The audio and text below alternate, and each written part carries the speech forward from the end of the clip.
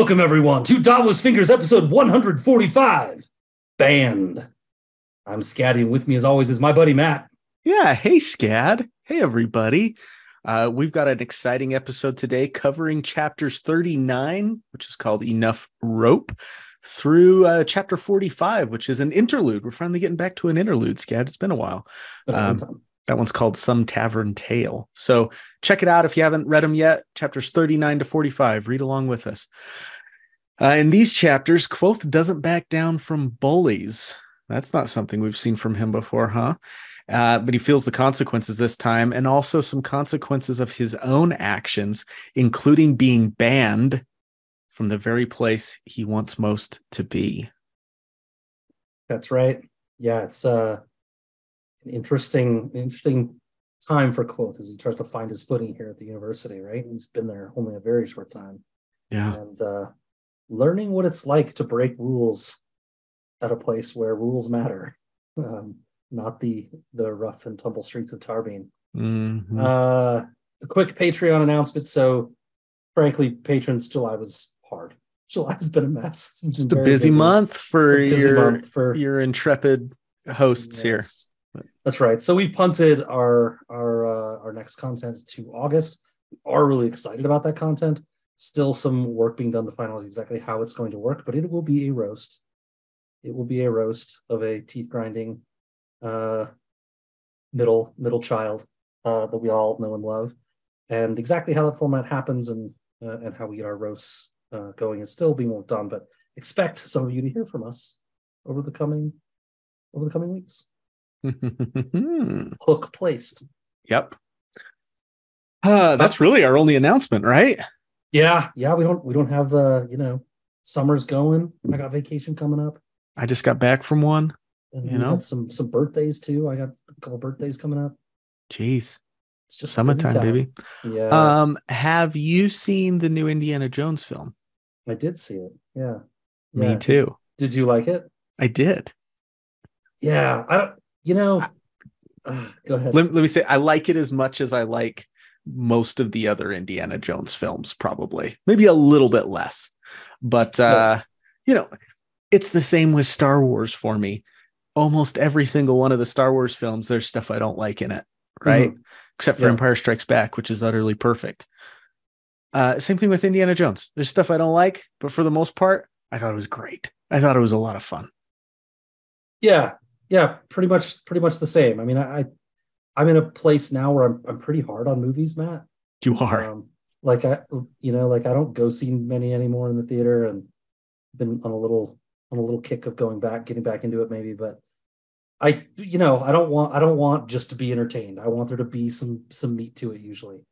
And I'm not making that claim with this movie, but for whatever reason, I was able to just let my guard down a little bit and just enjoy it. And I did. Mm-hmm. I really just enjoyed the film. It was fun. I had fun watching the film. Were there problems? Like you said, yes, but I had fun. Yeah. And it was really fun. Yeah. I wanted more like archaeology stuff. I love it. The Raiders scene, right? The opening Raiders scene, which is the best, one of the best movie scenes ever. Yeah. And I wanted more of that. I felt like we got very little of that. A lot of car chases, a lot of train fights. That stuff's great too. But I love it when Indy's in his element, Yes. Yeah. Agreed. I agree with you. I liked all the history stuff, though. I mean, we got a lot. I feel like, there's always history stuff, but I feel like we got less archaeological history and more like actual history, right? Mm-hmm. And that was interesting with the battles. They're talking about the battle. That we won't spoil everything, but yeah, I really enjoyed it. I had fun. Okay, cool. It wasn't in our plan to talk about this, Kalisar. No. It just I just asked. No, we could have figured it if we thought about it. But you know what? I don't think we've talked since I saw Across the Spider-Verse either. Ooh, haven't seen it. That is a fantastic film. Yeah, I loved it. I haven't heard anybody say anything less. Yeah, it's really good. So it's like a work of art. Yeah, in a movie. like the drawing styles and the contrasting. Anyway, it's hard to explain. If you saw it, you know what I'm talking about. But I definitely recommend that one. We got on the list, baby. We got a couple spider heads, in our house, and plus my sister and everything. So it's been on the list for a long time. But yeah, that's a priority. Yeah. Well, should we dive into it? We are a Song of Ice and Fire podcast covering the Kingkiller Chronicle, so we should probably get back onto our main topic. Yeah, and currently covering whatever movies we feel like talking about. Casablanca is okay. We are spoiler free for Kingkiller Chronicle until the end of the podcast for a special segment we call Devi After Dark. So we will not be spoiling in the main sections of this coverage. Will not be spoiling future stuff in these books. So we'll warn you when that Devi After Dark section is coming, and you can jump off if you don't want to be spoiled. Yeah, and we'd love to hear from you alls, especially as I know there are at least a couple people who have mentioned to us that they're reading these books for the first time along with us because we are covering them, which is super cool. Very gratifying. So we'd love to hear how your experience is going with the books, what you think of it so far. So please reach out to us. You know where to find us, Davos Fingers. Our email address is wearedavosfingers@gmail.com. Twitter @Davos Fingers. We're on Facebook, and you can learn about our Patreon program at patreon.com/Davos Fingers. We got the Blue Sky thing too, right? We do. I'm hesitant to promote it because you can't really get on it unless you have an invitation. Yeah. And so we're on it. We've got a couple invite codes that I've sent out. It's exciting to see people joining it. We'll see where it goes. It's still early days for that thing to me, but it's promising. But I don't even have an invite code. I haven't sought one out. So no, well, I'm not on there personally either. I got our Davos Fingers account on there, but yeah, I almost sent those codes to us so that we could be on there personally. But I was like, let's get more like LSR on there. Yeah, we'll see. We'll see. That's how I am with all these new little pop-up social media sites. We'll see. Yeah, we'll see. It's a healthy way to think about them. You just mentioned, some people reading along or reading these books for the first time and only picking them up because we're covering it and stuff. And I just want to say how thankful I am for that. Man, I'm getting older. I'm going through a little bit of a midlife crisis, maybe. I struggle with value sometimes, For sure. I feel that, brother. But even just knowing that, some people are getting to read these books, at some small way because we've decided to cover them it's really uplifting to me. Like it's enough to make that small difference to somebody, it really helps people get through the day sometimes, knowing they're making an impact like that. So thank you guys for reading, for following along. It means a lot to Matt and I, those that do. So be sure to tell us that you like them, because if you hate it, then that's that's true. That's true. Just kidding, Scad. Well said. Well said, buddy. Yeah, you're gonna drive me into a death spiral. It's gonna if you tell me that it's awful. Yeah. Okay. All right. Let's start with chapter 39. Enough rope. As we may remember, Kvothe sat through the first class of Professor Hem's class, The Principles of Sympathy, and knew everything that Hem covered. This was in the last episode that we talked through. I'm just reminding you because it goes right into the next thing here. He also knew that this class was going to be a colossal waste of his time, so much so that at the end of that class, he approached Hem to tell him as much. This is going to be a waste of my time. Hem put him off and said they could talk before class the next day about Kvothe's situation. So fast forward now, here we are to this chapter. That's all well and good that they can talk before class, if it happens. But what we have in this chapter is Hem handing the class over to Kvothe for instruction without any warning. Hem thinking he can give Kvothe just enough rope to hang himself. The only problem for Hem is that he's dealing with someone who isn't bluffing. Kvothe is happy to oblige. He does know this stuff. He knows the material. He's a trained stage performer. He mounts a stage, surveys the available materials he's got to work with, and delivers on Hem's request to give today's lecture. He asks an assistant to gather one of Hem's hairs. He lights a brazier while he begins on the meat of the lesson, which are the 3 laws of sympathy: correspondence, consanguinity, and conservation. To demonstrate, he makes a wax doll, calling it Master Hem and getting a little laugh from the class. He applies the hair he was given to increase the likeness between the doll and the teacher. He holds the doll over the flame of the candle, and there's no effect. As Hem is about to stand up to declare victory, Kvothe swoops back in, indicating there's no impact because not enough of the heat is getting through. But they can enhance the amount that gets through with proper binding to link the candle to the brazier and Hem to the doll. Holding it over the flame again, Hem yelps. Kvothe teasingly threatens to throw the whole doll in the brazier to see what would happen, and Hem grabs the glass back, fuming and shaking Kvothe's hand quickly. Upon leaving the stage, Kvothe departs the classroom as well entirely without looking back. And that is the end of this chapter. One of my favorites, I admit. A lot of great exits in this block of chapters. Have you noticed that? Well, I say a lot. There's at least two, and this is one of them. He just walks out of the class. Yes. Mic drop, out of the class, stoic as can be. I can think of at least one more just off the top of my head in these chapters. So I agree with you. A fun chapter. You get it's the fun part of this, right? There may be consequences to what he's doing here, and we'll get into that after the next chapter. But you betcha. Kvothe is kind of a genius. He's foolish too, right? Making this moppet. He could have used sympathy against someone else, to put this challenge away, or done it, a little bit less violently. He's so new to the university that he doesn't really even know that it's wrong to do this kind of stuff, right, to each other. But he should have, maybe thought about it. And he doesn't back down from a challenge ever. This is one of his flaws, and I think he's, in his telling of this story, he's pretty honest about that flaw, right? He's not going to back down from bullies and challenges ever. Good point. He's not, and not only does he not back down, but he hits to cripple every time. He raises the stakes. Yeah. Right. Remember what he did to the bully in Tarbine. Yeah. Not only did he burn down the guy's house, he took what was his shelter, his living space. Yes. He took everything that was important to him, right? He stole the picture of the kid's mom or whatever it was, who we think is implied that it's his mom. He goes for the kill. Drank every his beer. time. Yeah.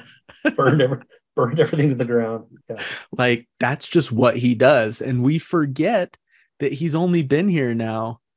A week ago, a week ago, he was on those mean streets. Yeah. Living that life. Yeah. It's hard to just turn those instincts off. Right. Where it's kill or be killed essentially on the streets of Tarbine to I'm being challenged for, everything I hold dear here. Well, no, you're not. Like, it's not your life this time. They're just going to make you sit through a course. Mm-hmm. It's just a class, man. Sometimes you got to go through English 101 because your AP credit didn't transfer, right. Just take the class, man. Just take the class. What was the science that you had to take freshman year in college? I don't remember what it's called. Life science or something like that. Just like the really basic science class. Yeah. It's that class, but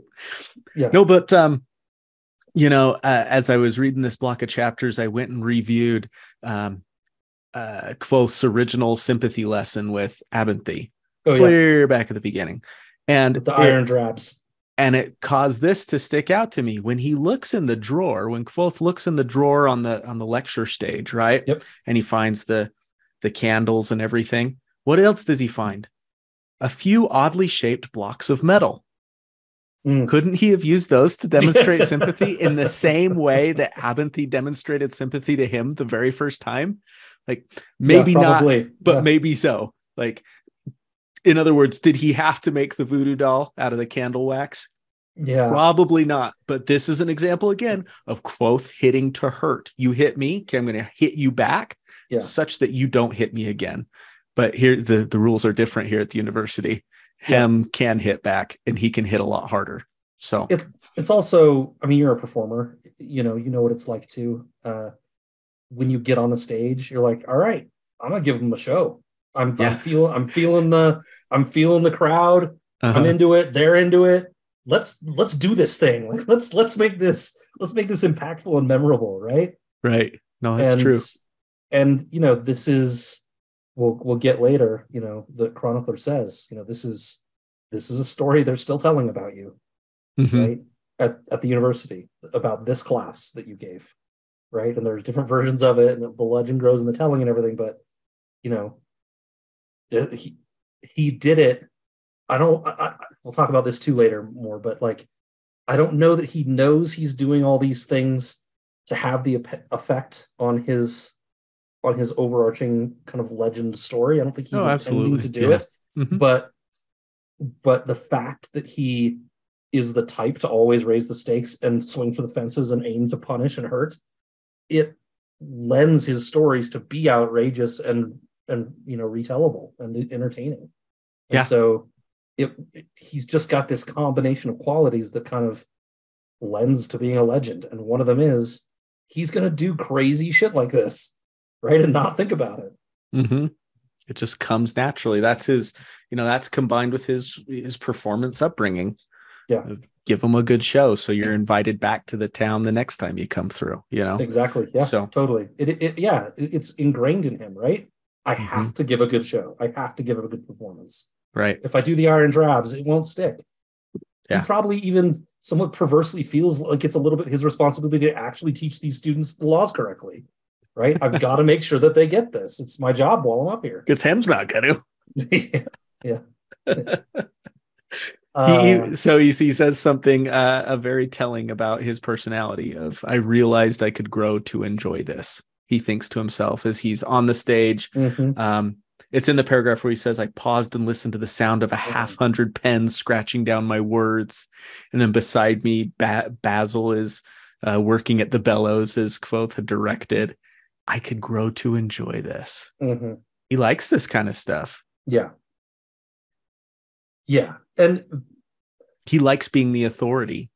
Well, yeah. I mean, there's so much that came to me in the last half hour as I was kind of getting ready for this, that I jotted down, that Kvothe could do anything with his life, right? Aventhy even says it to his parents all those chapters ago, where he says, whatever he chooses to pursue, he's going to be a legend, right? He could do almost anything, right? And, you wonder if he didn't get distracted by the Chandrian. Maybe he could have been the best professor ever. Maybe he could have unlocked secrets of the universe of, varying kinds. But instead, he's got this distraction, we'll get there, but this stone door and the things related to it, right? Yeah, he could have been probably totally happy being a professor, and yeah.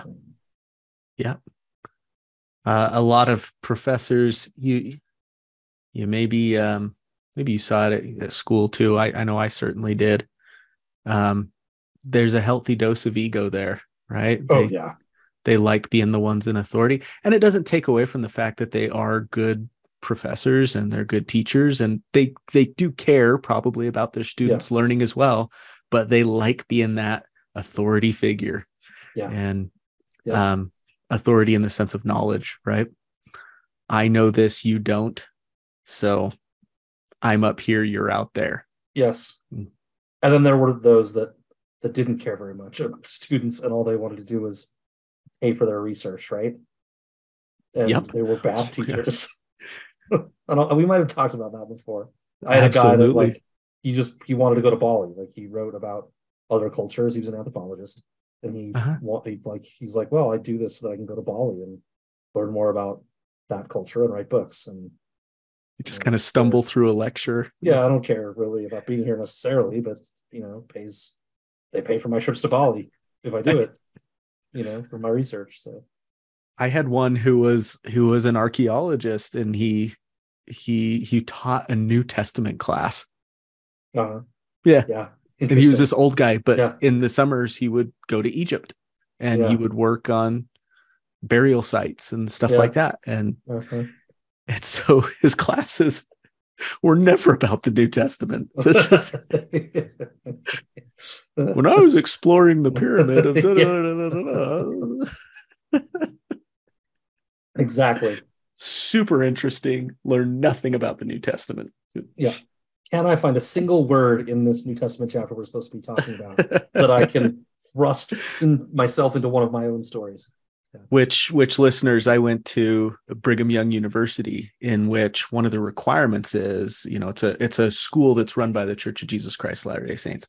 You have to take a religion class every semester. On your schedule, there has to be a religion class. So, yeah, you just that was the New Testament over and over again. That New Testament one sounds kind of fun. Maybe it would have been a good idea. Anyways, we don't need to talk about the laws too much, but super interesting though, and nice to have the review. I felt like I understood it better coming from Kvothe than I did from Abinthy. Yeah, make it similar. Make a connection if you can, using part of something to represent a whole of something else. And the energy one should sound familiar. It's essentially the first law of thermodynamics. Right? Energy, matter can't be created or destroyed, right? It's right, yeah. It can just be modified. So, interesting little reminder. Good to hear it.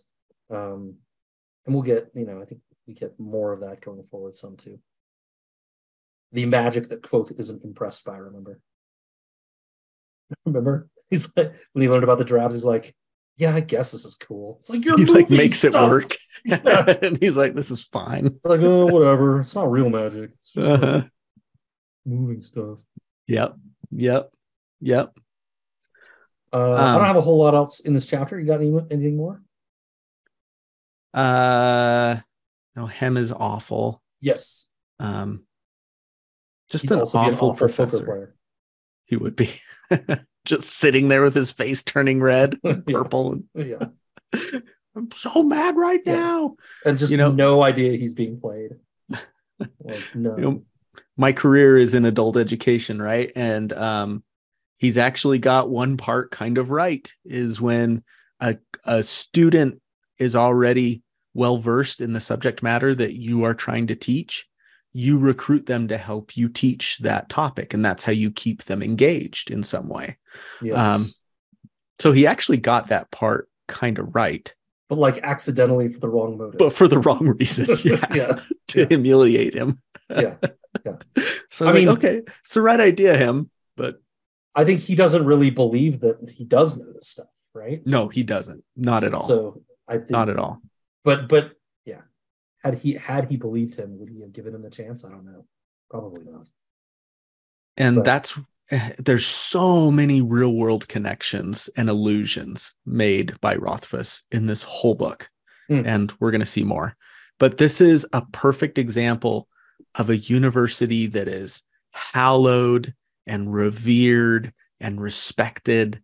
But when you get down to it, is kind of an old boys club, right? If this school really cared as much as it did about its students and all of that stuff, no way would Hem be teaching these classes. He's just awful. Yeah. Just not cool at all. Yeah. So it was interesting to see that. And we talked about that in a lot of other institutions. We talked about that a little bit in the last episode, right? It's like there's so many stodgy rules of, keeping those in power and not really accepting the new students in and making sure they succeed. We're about to, we'll get there, but we're about to see one of the students whipped. Like, this is not, this is not a good, welcoming place. This is a place of punishments and rules and do as I say, not as I do, and all sorts of other stuff. And making money. And money. Yeah. Making money. The answer to 999 out of 100 questions, Matt. Money. I think that's what I got. All right, let's move on to 40. Okay. This one's called On the Horns.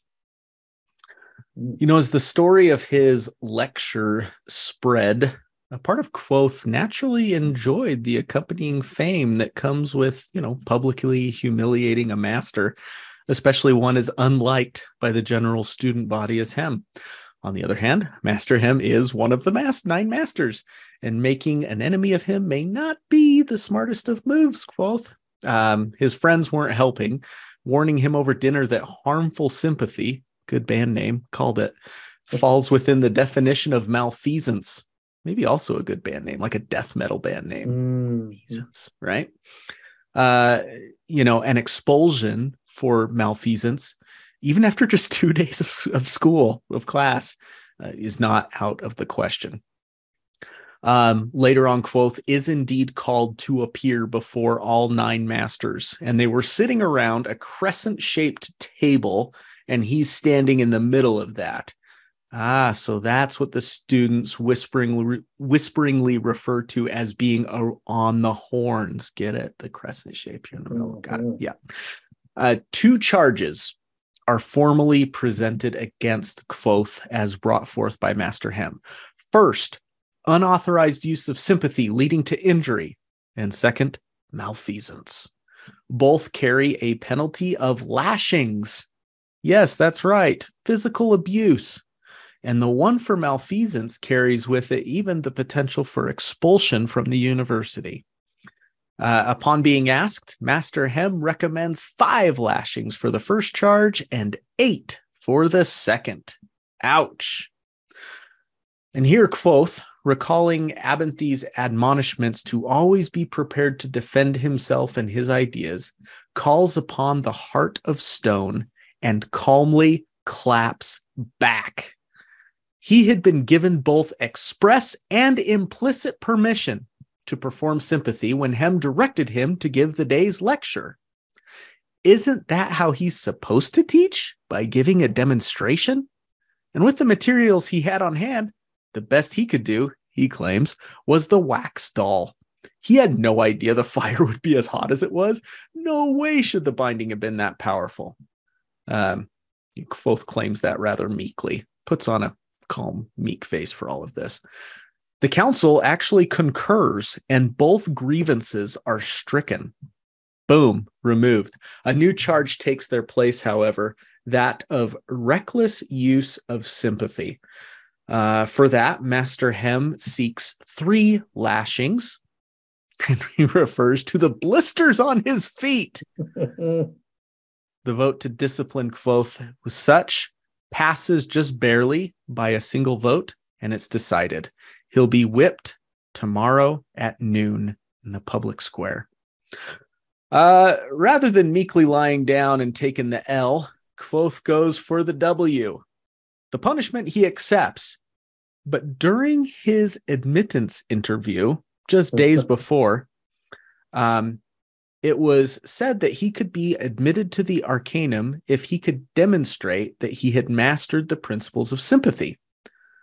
Does this little episode constitute the required proof? He asks.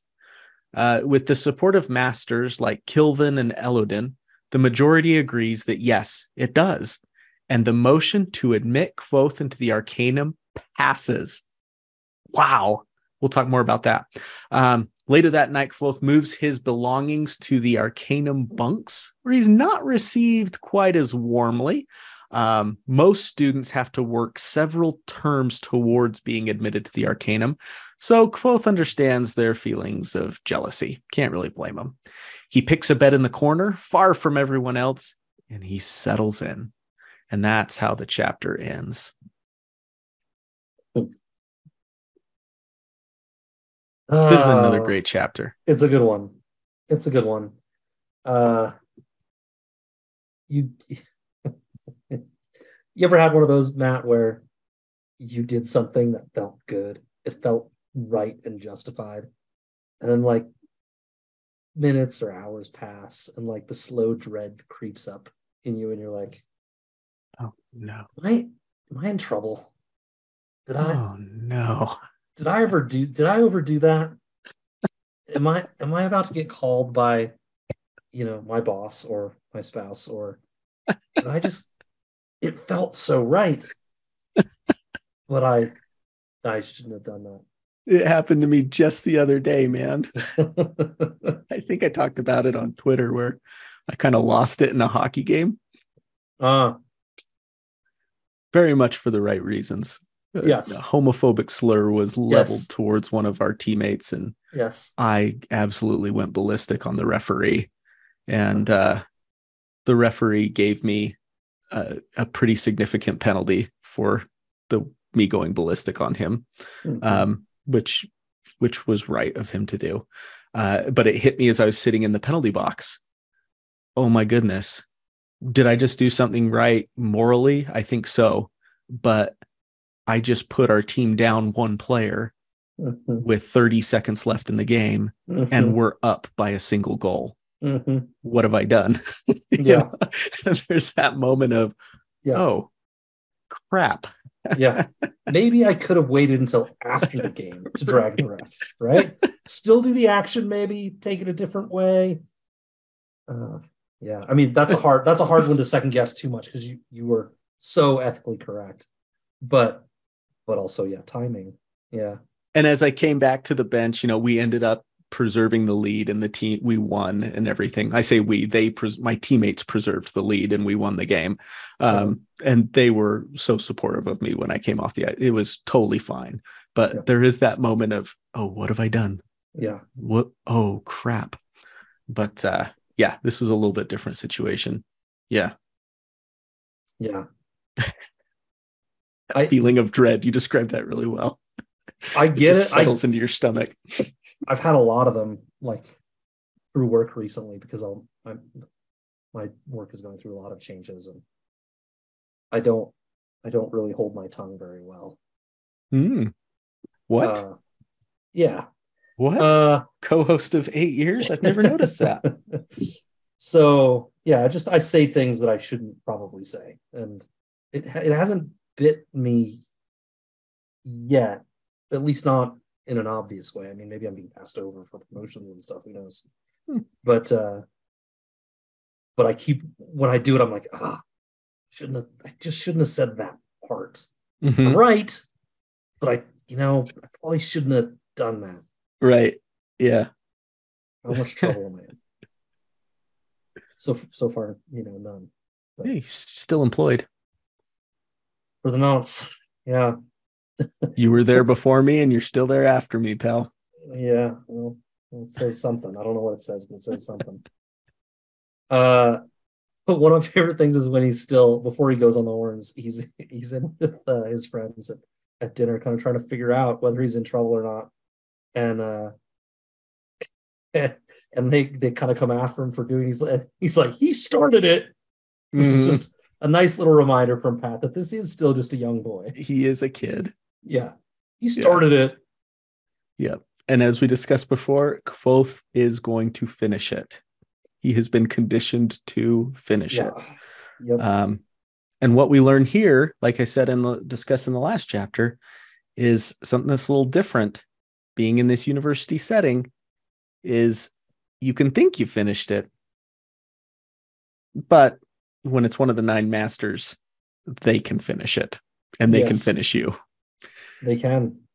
Yeah. Yeah, but he works through this to, like, turn it into a benefit. I mean, being whipped sounds awful, but I feel like both would take that trade a million times and twice on Sunday, right? Absolutely. Every day. So, that was a bad phrase. Every day of the week and twice on Sunday, not a million times and twice on Sunday, because that makes the you add those up enough times, and it's a million and two. Yeah. So is the Arcanum, however you pronounce it, is that the equivalent of, like, declaring a major, or would it be the equivalent of, like, grad school? Or is it something or am I trying too hard to make these connections? No, I think it's a good question. I don't really know. It feels, we know that one thing it gets you. I assume it gets you some things, right? It gets you a better room at Muse, right? You're elevated. We know that it gets you access to different places in the library, right? And you're studying a more specific path at that point, right? Or you're kind of expected to. I don't know, because as I don't want to spoil too far ahead. We do have one conversation that happens in one of these chapters coming up that they're saying maybe we should wait till that. They're saying you got to pick, who you're going to sponsor your wagon to, right? Yeah. But it sounds like you still, so probably you will pick a focus, but that's more related to becoming Raylar, Right. which he's still in Elair here, right? He's still at the lowest level of, even though he gets into the Arcanum, he's still in Elair, right? And so it almost seems it Gets almost you on the path, though. Yeah, it almost seems like they grant you more trust and more resources, but you're still at the level you're at. It's a little weird. It's strange. I tried to find a relationship between, like, getting the Mark of Raylar, and being admitted to the Arcanum, or like whether that unlocks being able to study sympathy or naming or something. I couldn't. I maybe spend long enough, but I didn't see any direct relationship to being in the Arcanum and it meaning anything for, okay, now you study this. Right. But yeah. Let me ask you this. Mm-hmm. If Master Lauren hadn't proactively brought up the new charge of reckless use of sympathy, which, come on, man, really? You're going to bring that up now? Yeah. I have the note too. It says, what a dick. This was about to be thrown out. Would Kvothe have gotten off scot-free, do you think? Yeah, it feels maybe that way. Hem feels defeated. It says it would fall under reckless use of sympathy. But, right before that, Hem kind of sounds defeated. He says, I expected him to have more control over what he was doing. But like, that's kind of like a defeated. That's like, well, fine, but he should have known better. Like, I expected him to have more. No, you didn't. You didn't expect him to know anything. You were out to humiliate him. Yeah, I mean, Hem feels defeated and, somewhat mentally constipated. It doesn't feel like he's going to mount the new charge, and Lauren just jumps right in, which is actually, what a dick. Come on, Lauren. Yeah, I think he would have gotten off. But then on the other hand, would Kvothe have felt motivated to bring up the, go for that W? It's a good question. About, so can I get into the Arcanum with this? Right. I just do that? Yeah. Right. I don't know if he would have brought it up. He may have gone, okay, I just won. I'm scot-free. I'm going to back out here slowly before they can change their mind. It's almost like he gave them enough rope in this chapter, right? By convicting him of reckless use of sympathy, they're admitting he's demonstrated sympathy. So it's like, good point. How can they not say, like, oh, okay, well, yeah, I guess you do know sympathy. Reckless use of sympathy. Yeah.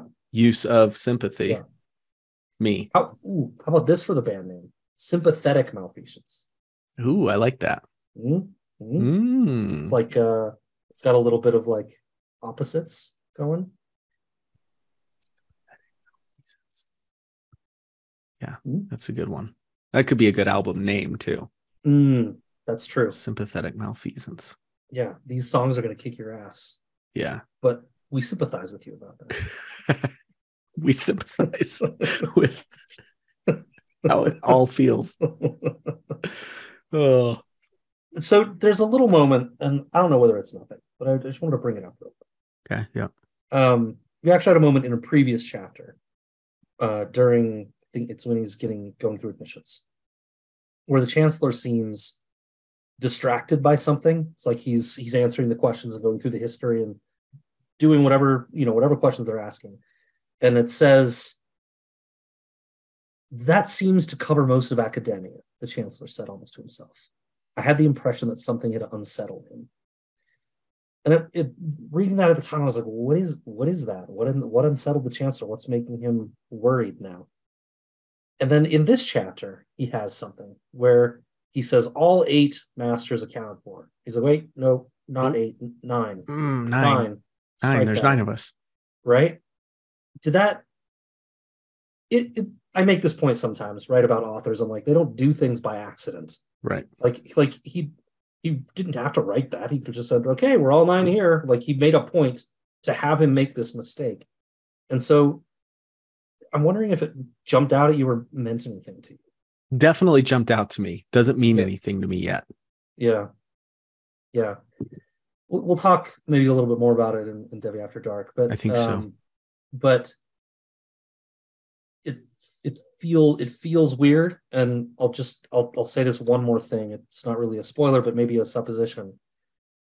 When he's counting these votes, the different masters are voting, 2 and 4, or for and against Kvothe's charges, and there's 9 of them. That's an odd number, so one side's going to win, right? Yeah. But the chancellor's vote is worth 1.5. 1.5. As if there was a time, maybe recently, maybe very recently, where it was 8. Mm-hmm. Right? And so they gave him 1.5 to split be a the tiebreaker. Vote. Yeah. Right. Mm-hmm. And then it's just something they kept and never got rid of. Anyway, I just thought it was interesting. Yeah, so that maybe there were 8 masters at some point. Right. I like that supposition. Yeah. Mm-hmm. How long ago, I wonder? Yeah. We'll talk about that later in the book, maybe. Yep. But do you find it interesting that the offended party gets to seek the number of lashes before guilt is measured? Like let's say, so Hem seeks, what was it, 5 lashes or whatever the first time?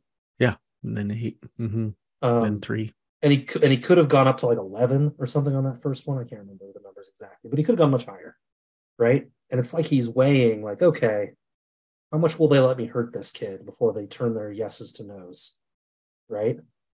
And yeah, I mean, like, the number you pick might determine how people vote, not whether actually he's guilty or not, right? Like, you know what I mean? Like, guilt should be established, like he did or didn't. Yeah, it's like our system of law in the United States is you're found guilty first, and then you are sentenced, right? Right. And we even have those, neither of us are lawyers, but we even have those kind of, it could be up to this much punishment, but it could be as little as this much punishment, and it's up to, the judge to determine, right, or whatever, what the punishment will be afterward. But they determine guilt first. Because Correct. Here it seems like if he had sought 11, Kilvin for sure is just being like, nope, I'm not going to let you kill this kid with a whip. Right. Like I feel like the meat of the punishment has a lot to do with how people might vote. Right. Yeah. Not, so it's another politic game where Hem has to consider, like you said, how many can I get away with, whether he's guilty or not? Will they say, oh, well, 5's not that bad compared to 11. So, yeah, we'll let him. Yeah. I mean, he does have blisters on his feet. He does have blisters. Halfway to his knee. Halfway to his knee. That's like a sock. He can't wear socks. Yeah.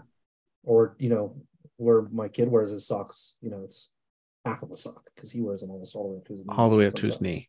Yeah. Mm-hmm. I don't hate it. It's just interesting. It puts that your kid wears knee socks up to. I'm just kidding. No, he's following in my footsteps there. You do wear high socks. I do. Yeah. I do wear high socks. Yeah. No, the seeking the lashes number before sentencing before determining guilt. It's just interesting, and it started my brain spinning on like whether that comes back to malfeasance out in the world and Arcanus getting, burned at the stake or things like that, where they have to make these punishments very real. And so maybe they don't really let the number of lashes affect their vote. Guilt is guilt. You'd like to think that way. Yeah. Mm-hmm. You'd like to think that way. Okay. I don't have too much more, what? No defense?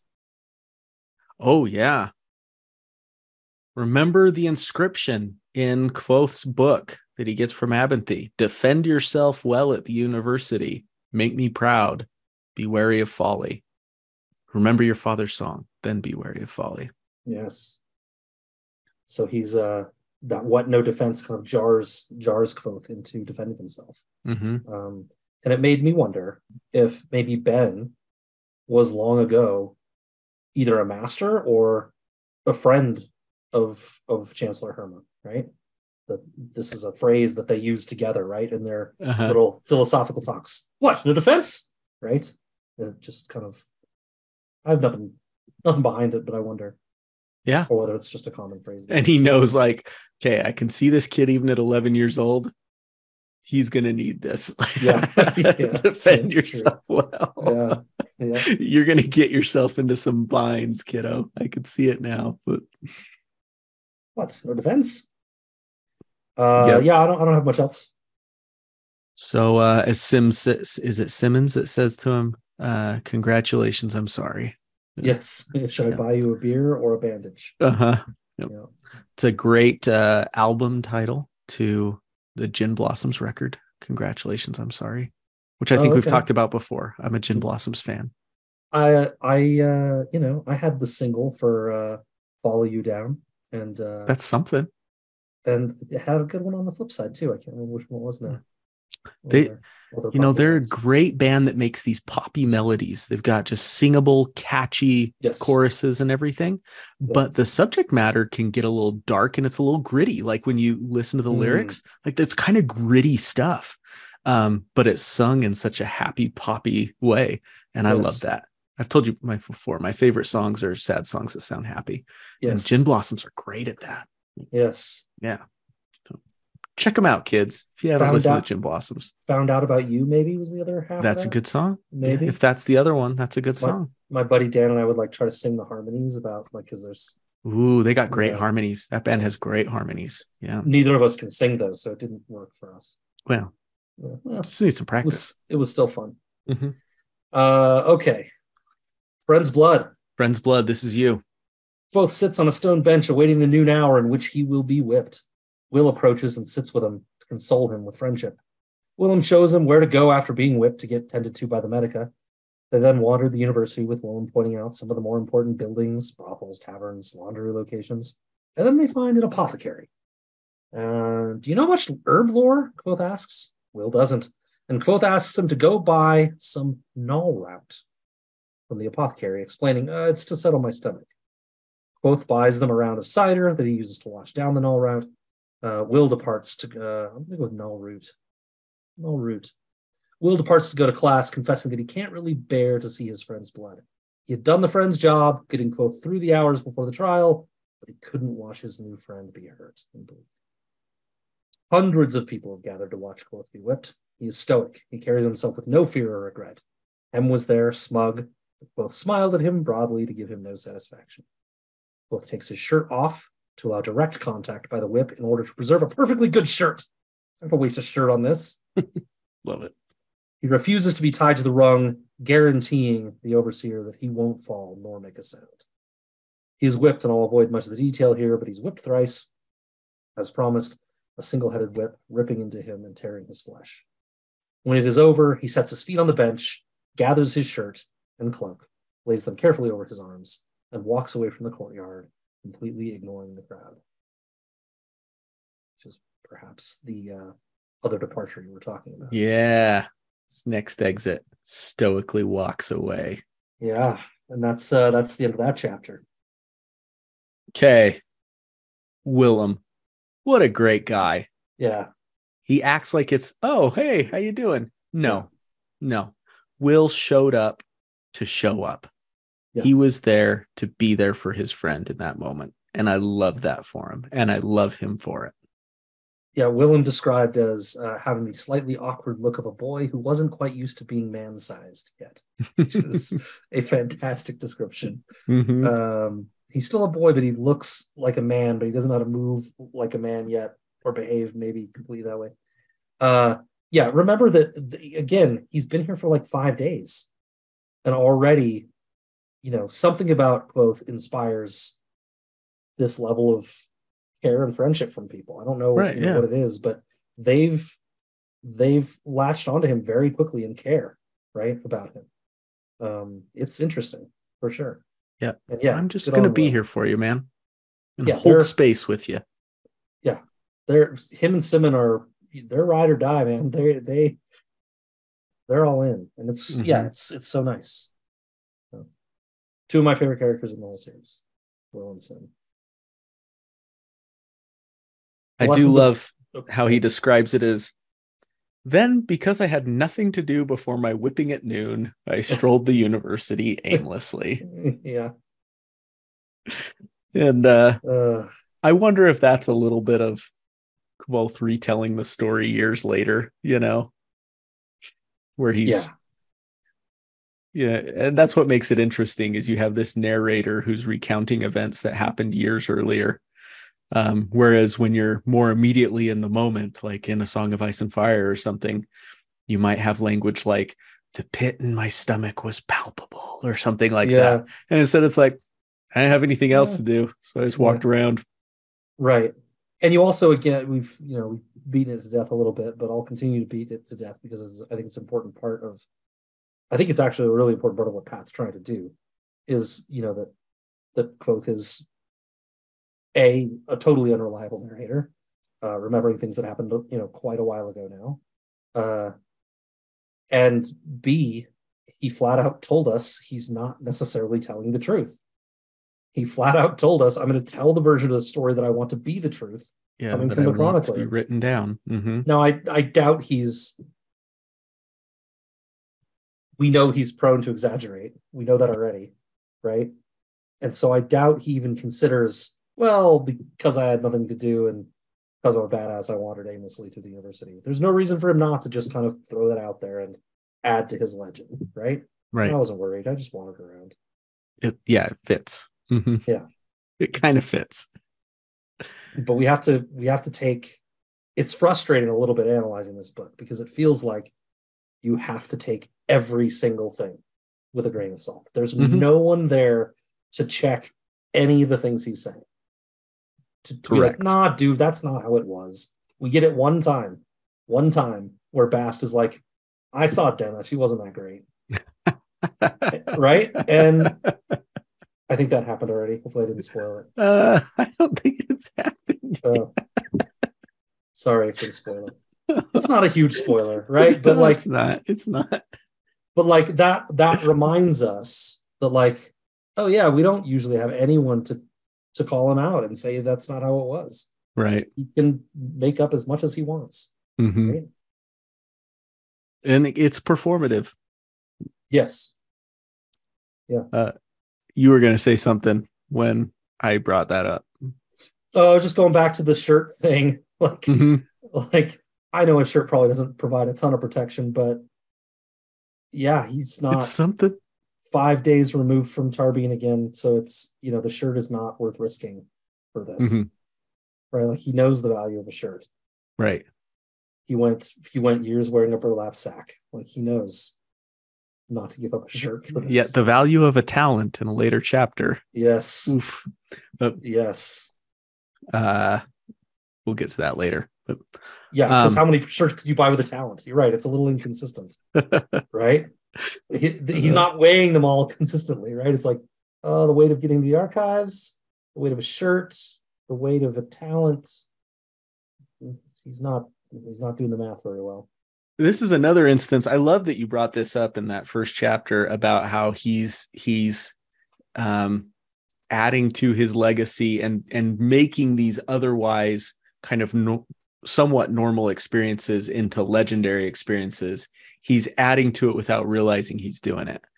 The taking the shirt off thing, that just builds his legacy. He got up there and he didn't even have a shirt on, and he didn't even have to have his hands tied to the bar he was holding on to. But to him, it was just like, I got 2 shirts, can't ruin one of them. Yeah. But very to logical everyone watching, choice for him. It's like, he got whipped. He didn't wear a shirt. Da da da da da da da da. It's adding to that legend without even knowing that he's doing it. And yet, to him, this isn't a legendary thing. And one thing he proactively very much did do to try to add to his legend, right, with the null route, right? Yeah. He says, I lied for a little bit of notoriety or whatever. Yeah. And so, we get more about the null route in future chapters here, but yeah, it's different. But he is very much trying to have an effect here that people will ooh and ah over. He knows what the null route will do for him in this experience. And he's like, okay, this will help. They'll see me, right? Yep. The the refusal to make a sound is his arrogance, but also, again, that's the I'm going to make this a story for them. That is very much on purpose. The shirt isn't, though. So he stumbles into some of it, and some of it's proactive. It's interesting. Yeah. We'll talk about that in the next chapter for sure. Yeah. Will is so he's so literal. There's that part at the very beginning on the bench, and I just wanted to bring it up, where like you said, he's come to be there for his friend, and I don't know if Kvothe really got that yet, that that's what he was really doing, because he asks him, "Are you doing anything?" "Yes." "Will, are you doing anything?" And Will says, "Sitting, breathing." I love it so much. Those are the kinds of answers I give to my boys when they ask me questions, and they've adopted them for themselves as well, like just very technical answers to the questions. Just dry. Yeah, I love it. I love it. He is funny. And I love how Rothfuss throws in his little mistakes with the language every once in a while. Yeah. Yes. Me too. And he does it without a thought.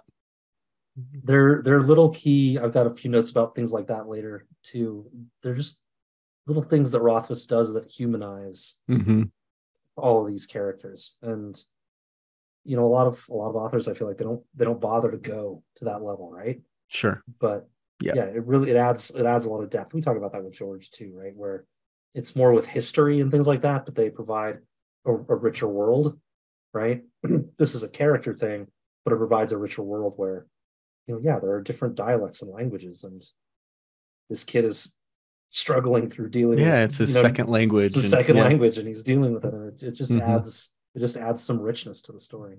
It really does. And he does it so casually, right? Yeah. A lot of times an author might do that, but they'll be very heavy-handed about it. And Rothfuss is very just casual, just throwing it in. And then his friends casually correct him, and it just feels natural. So was this was the chapter, right, where he's like, it's an idiom, and an idiom is, he's like, I know what an idiom is. Tell me what the idiom means. Yeah. And then he explains the idiom. He's like, that's another idiom. And then Kvothe hits back with an idiom in his language just to prove it. Don't put a fork in your eye over it. Yep. As someone who uses my second language very frequently, my second language being Portuguese, that all of that whole conversation rang very true with me. Yeah. So, another thing Rothfuss does, I think I mentioned this already, is he takes jabs at things that he sees wrong, I think, in the real world. And we have a target here being the healthcare industry. Yeah, I have a similar note. Yeah. Talking about, the Medica, right? Basically the hospital at the university, right? Will fills Kvothe in on how that works. He says, you need not pay in advance. He says, they'll see anyone that comes in. They'll see them and treat them and try to help them get better. And you don't have to pay for it up front. But you do have to pay later. And if you have no hard coin, you work until your debt is, and he has trouble with the word, and finally it's balanced. Yep. You work until your debt is balanced with the Medica. Few leave without settling their debts. And it's implied that they come after you pretty hard. There's a sinister element to it, right? Right. Yeah. And it's like, I see what you're doing there, Rothfuss, and I agree with you. And well done. Well played, buddy. Yeah. He takes little shots like that. We've talked about it in previous episodes where he sees things that are kind of wrong in the world and he jabs at them in his books. Yeah. He uses his books as a platform to kind of just take little shots. And I liked that here. Yeah, I think we talked about that with the main religion in one of the target chapters a little bit. Yeah, we've talked about it. Several things. Status and social structure and things like that. Yeah, he's very good at that. I liked it here. Glad you found it too. I did. We already kind of talked about the fact that this is a place of learning. Whipping their students feels wrong. But again, I wonder if it's born from the burning of arcanists that are misusing sympathy, right? And so Yeah, they feel like they've got to maybe. run a very strict ship here. This is not just about education. We're giving you power here, and you have to learn that there are consequences, because if you don't learn consequences here, you go out in the world and they'll start burning us, right? If you do these bad things out there. Yeah, not only will they burn Right. you, they might burn the guy next to you. Right. Yeah, Yeah. good point. But it still feels wrong. I mean, it's like, okay, he did this thing in class. His teacher got a little upset and embarrassed. We're gonna whip him? Publicly? Like, okay, how about we make him work at the student union for the semester or something? Clean Like, the bathrooms yeah, or something. right? I don't Like, come on, man. But, all right. Old boys Yeah. club. Get in line. Get in line, kid. You don't do this to the masters. Speaking of boys club, let me ask you this burning question, Scad, that's very Okay. important to the overall, arc of the book. What's the difference between a sanctioned and an unsanctioned brothel? It's mentioned in this chapter. I imagine I have no idea. I'm talking out of my ass, but I imagine it has to do with, like having a license for it versus like a union thing, maybe. or like that you have to adhere to certain standards if you're a sanctioned brothel, whereas if you're not, then you don't. Right. Maybe benefits for being sanctioned, or you can charge higher rates, or Just an interesting thing in this little college town. You call it sanctioned and unsanctioned brothels. Yeah. I wonder if it's code too, for like, well, these ones are for rich people and these ones are for students. Right. Maybe. Like, again, Maybe. a classist thing. Right? Big time classist thing. But again, I have no idea. Yeah. Very important to the story. Yes. Very important. Yeah. But again, it does go to the world building. It's like, oh, well, that's interesting. Mm-hmm. What is this world like, that there are sanctioned and unsanctioned ones? Yep. Okay, I think that's all I got. Bloodless. Do it. The damage wasn't as bad as it could have been, according to Master Arwyle. 2 straight, shallow, and fairly clean cuts. They'll scar nicely. The ladies will like them. And still hopped up on the pain-numbing null root, Kvothe even turns down local anesthetic to numb the pain as he's being stitched up. This he did not tell the master. He didn't tell Master Arwyle that he's turning down anesthetic because he's hopped up on some sort of natural numbing agent. But Arwyle perceives it anyway and puts him to the question. Why would he drug himself to numb the pain, but still choose to remove the shield, thin as it may be, of his shirt? Be honest, he warns, or he'll send Kvothe away right then. So Kvothe is honest. He reveals the truth about his poverty and that he only owns 2 shirts. And as for the drugs, well, he knew he had a target on his back due to his age and accelerated acceptance in the Arcanum, not to mention what he'd just done to Hem. And he didn't want to appear weak to anyone watching him in the crowd, least of all Master Hem. The best way to stay safe, he says he's learned, is to make your enemies think that you can't be hurt. That's why he did it. Arwyle accepts this, and the sewing up is performed by one of his Raylar, pretty girl by the name of Mola. She proves adept at the task and even shows interest in both Kvothe's courage and also his fair skin before Arwyle, his fair skin. Did I say her fair skin? His fair skin. Before Arwyle dismisses her. Alone again with Kvothe, Arwyle asks if he would like to study under him at the Medica, to which Kvothe replies enthusiastically in the affirmative. So Arwyle invites him to come back in 4 days. I will have you here, he says. That ends our chapter. You got any scars, Matt? I do. Yeah? You like them, Yeah. or do you not like them? I like them a lot. Yeah. Scars are cool to have. No big ones, none like stretching across my back. But yeah, I mean, those are the ones you really don't want, probably. Right. Yeah. Besides like stretch marks, Kidding. Yes. Kidding. What about you? Do you have big scars anymore? Do you have any cool ones? No, I have you probably can't see them on the camera, but Oh, I can a see little it bit. right under your thumb there. Yeah, Yeah. it's I can see it. that kind of runs up through here too. A Oh, I little can't bit. see it going up there. Oh, I kind of can. Yep. Yeah. Yep. Yeah, it's not a super sexy story. I was, I don't know, 12, 13, playing roller hockey Ooh, and nice. fell, and the other kid's skate just like went over me Cool. and just kind of cut it open, and Yeah. there was like a rock lodged in the big one. And yeah, I Nice. like them fine. They're not, they're not really cool scars, I guess, but I like them fine. Yeah. I You wouldn't need think of better myself ones. as a scars are cool guy necessarily, but yeah, I like them fine. Yeah. Yeah. What do you got? Is this are we doing a chasing Amy here? We can if you We're want. like comparing scars. I got a great one under my chin. A lot of people have scars here, right? You fall when you're a kid, and Mm-hmm. I got one kind of across there. That's Yeah. from Hockey Puck. Ooh. I learned things that I'm a little bit like Kvothe, and that I can be a slow learner. When Uh-huh. as soon as I finished playing hockey in high school, in which you have to wear full face protection in high Yeah. school, Yeah. as soon as that was done, stupid idiot Matt wanted to be cool. And so when he started playing just recreational hockey after high school, I took my face protection off and just had an open mask. Uh-huh. And I played like that for a few years. Yeah. I got hit in the nose by a puck, broke Uh-huh. it. So I put on a half shield over Uh-huh. my face, just covering my eyes and my nose. Yeah.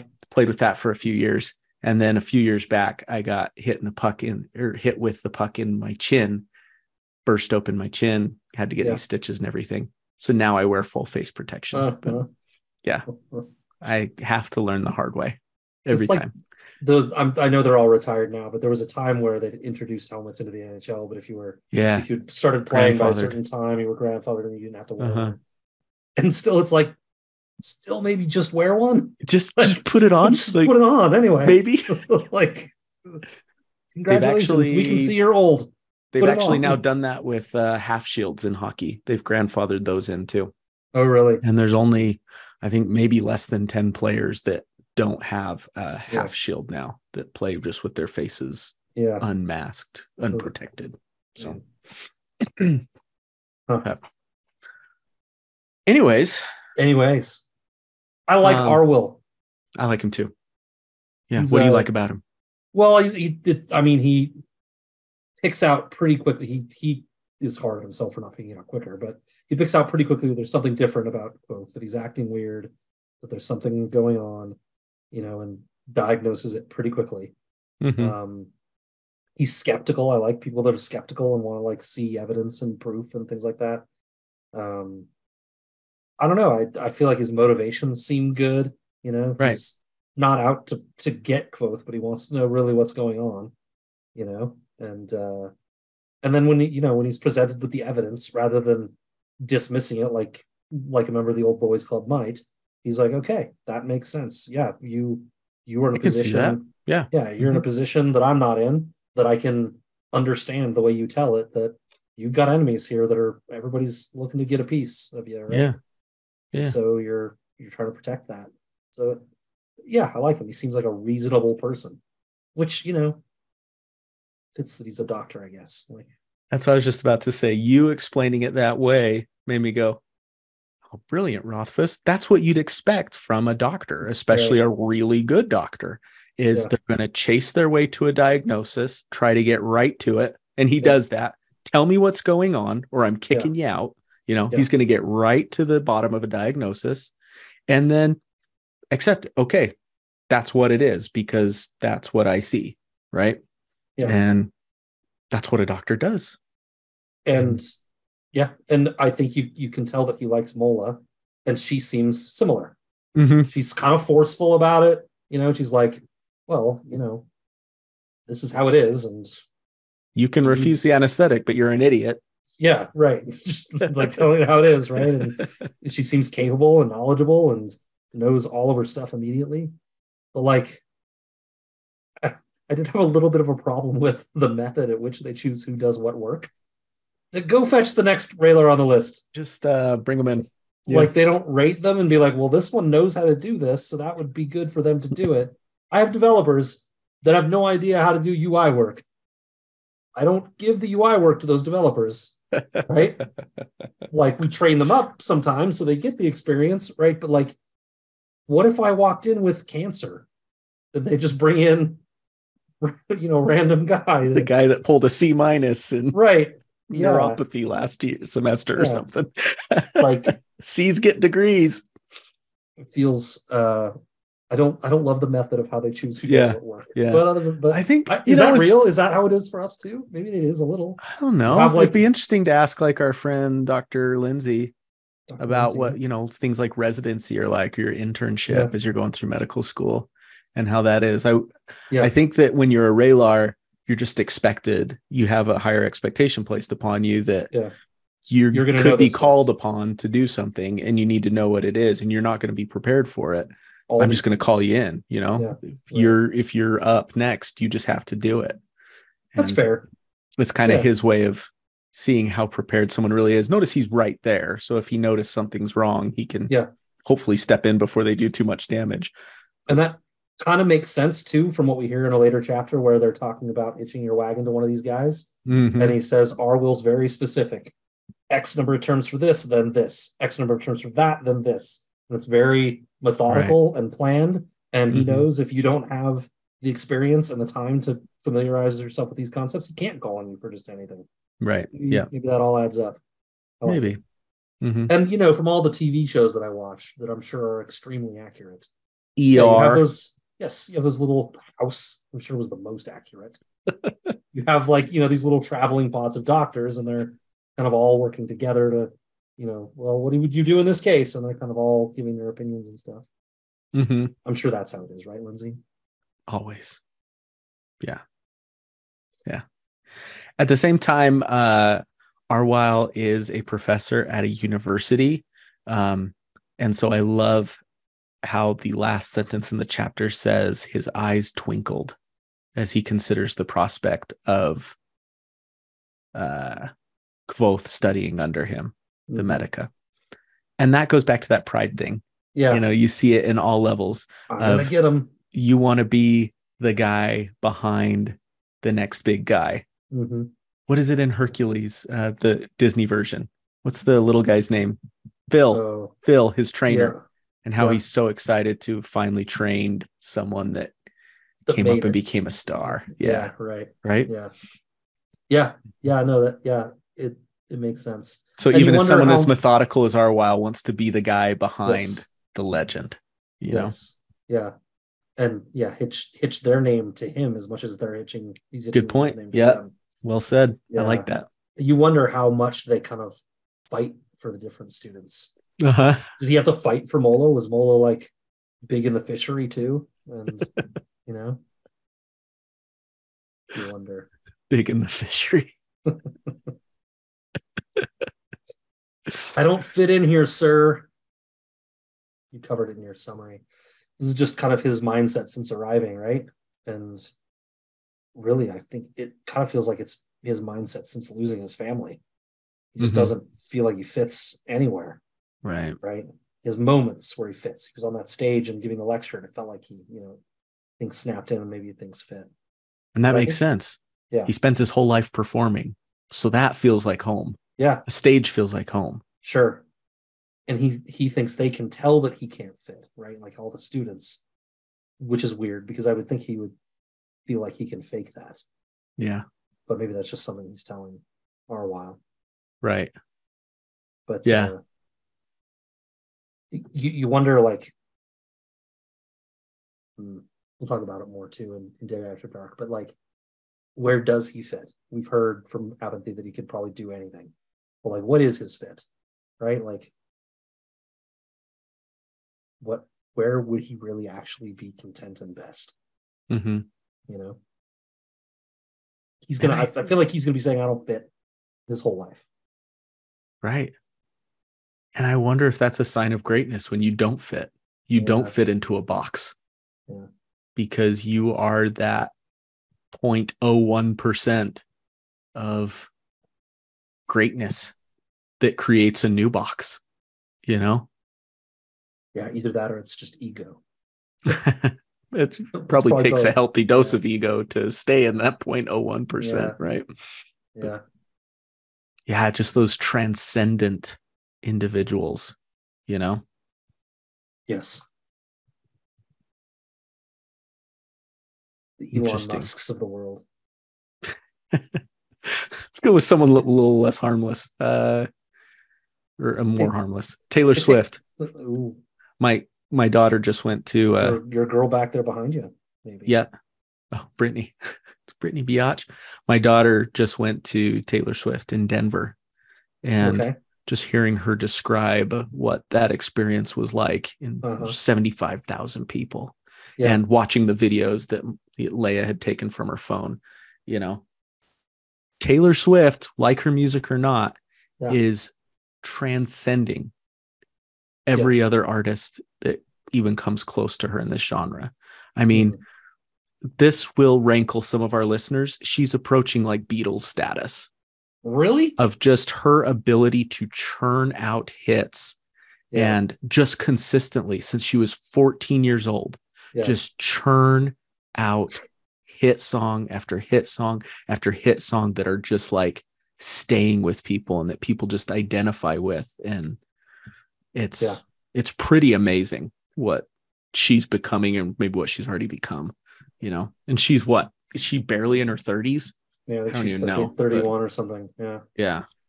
I'm not a huge fan. I don't think I've probably said that before, but I find some of her stuff catchy, right? She's 33. And she writes her stuff too, right? So, you know, that's always a plus for me. The pop stars that are just getting stuff handed to them is less impressive to me than when they're writing it themselves and everything. I gotta say, I don't love this anti-hero song. It's all the rage these days. I don't like it at all. But some of her stuff is really toe tappy, you know, good stuff. And people seem to identify it with it. The Romeo and Juliet song I really like. They seem to just, it strikes a chord, you know. It's becoming like Billy Joel for my family is a 4-generation thing, you know. My kids love Billy Joel. I grew up on Billy Joel. My parents love Billy Joel. Their parents, well, my dad's parents like Billy Joel. You know, Taylor Swift is becoming that, man. But anyways, this isn't a Taylor Swift podcast. Not yet. She hasn't taken over this corner of the world. Not yet. And I'm like you. I don't listen to a ton of her music, but I'm starting to see that greatness that she seems to possess, and it's pretty remarkable. Transcendent is a word I don't use much. Probably shouldn't be overused. Yeah. Should be reserved. Yeah. Arwyle's pretty great. There we go. Arwyle is transcendent. Apparently. I was trying to think if I had anything else. Just back to your point about, you know, Kvothe consciously doing things to build himself up publicly. We see that's among other things a protection mechanism for him, right? As he learned on the street, the best way to stay safe, he says, is to make your enemies think you can't be hurt. Yeah, he's going to go with this null route. He's going to make sure he doesn't bleed. People like, I can't even make the kid bleed if I get in a fight with him. He's going to go get stitched up in the Medica. Maybe the tale of the fact that he didn't take any anesthetic for it will also escape. And people will be like, he doesn't feel pain. You know, like he didn't say anything when he was whipped either, like scream out. Right. Yeah. I'm not going to mess with this guy. Right. Or I'm going to think twice before I do. Yeah. Well, it doesn't work for the guy in our next chapter. Oh. Are you ready to move on? Want to go there? I'm ready to go there. Yeah. Okay. Oh, gosh. This Whipped. Chapter. Yes. Still under the numbing effects of the Now root, maybe. But Kvothe has waited a long time to be able to explore the stacks. And with his recent admission to the Arcanum, he can now research whatever he wants himself without anyone seeing his requests and judging them as quote-unquote childish, like Lauren warned him. Well, he could, that is, if Ambrose would let him in. The wealthy noble is too busy forcefully flirting with Fela, literally holding her there while he tried to win her over. Fela, for her part, was clearly uncomfortable and tense. Ambrose insists that Kvothe isn't in the book yet, so we can't let him in. Tells him to get lost. Instead, Kvothe interferes more, insulting Ambrose's poetry right in front of Fela, doing all he can to cockblock Ambrose, as if Ambrose isn't doing that to himself already. He distracts Ambrose enough that he can get Fela out of there to search for a book for him. Since Ambrose won't let him into Stacks on his own, she'll go look on his behalf. Grateful to be free, she rushes off to help. But that does leave he and Ambrose alone. And worse, it seems to coincide with the null root starting to wear off. The side effects of null root are mental and physical exhaustion. It takes such an extreme toll on Kvothe that he doesn't notice when Ambrose starts being overly conciliatory. Ambrose agrees to let him into the Stacks if Kvothe promises to forget all the fumbling with Fela that he just saw. But also, of course, Kvothe would need to pay a Stacks fee, 1 talent. Oh, and he'd need a hand lamp, but you can buy them here, 1.5 talents. Oh, no more money? Oh, here, just take this candle. I'll even give it to you. And he doesn't even make Kvothe sign in to get in. All very generous from Ambrose, and Kvothe starts to think maybe he's misjudged this chap. Ambrose hurries him into the Stacks and shuts the door behind him. Kvothe uses a little sympathy to get his candle going and is in heaven. Tens of thousands of books at his disposal. It's like Bell at the Beast's Library, right? If only he could focus. The null root completely worn off. His thoughts were leaden, and he wasn't going to be in for much reading today. Still, he couldn't help but wander and wander and wander in the books until he came upon a stone door. And it's important enough, I think, that I'm going to read you a little bit about that stone door. It was quite by accident that I found the 4-plate door. It was made of a solid piece of gray stone, the same color as the surrounding walls. Its frame was 8 inches wide, also gray, and also one single seamless piece of stone. The door and frame fit together so tightly that a pin couldn't slide into the crack. It had no hinges, no handle, no window or sliding panel. Its only features were 4 hard copper plates.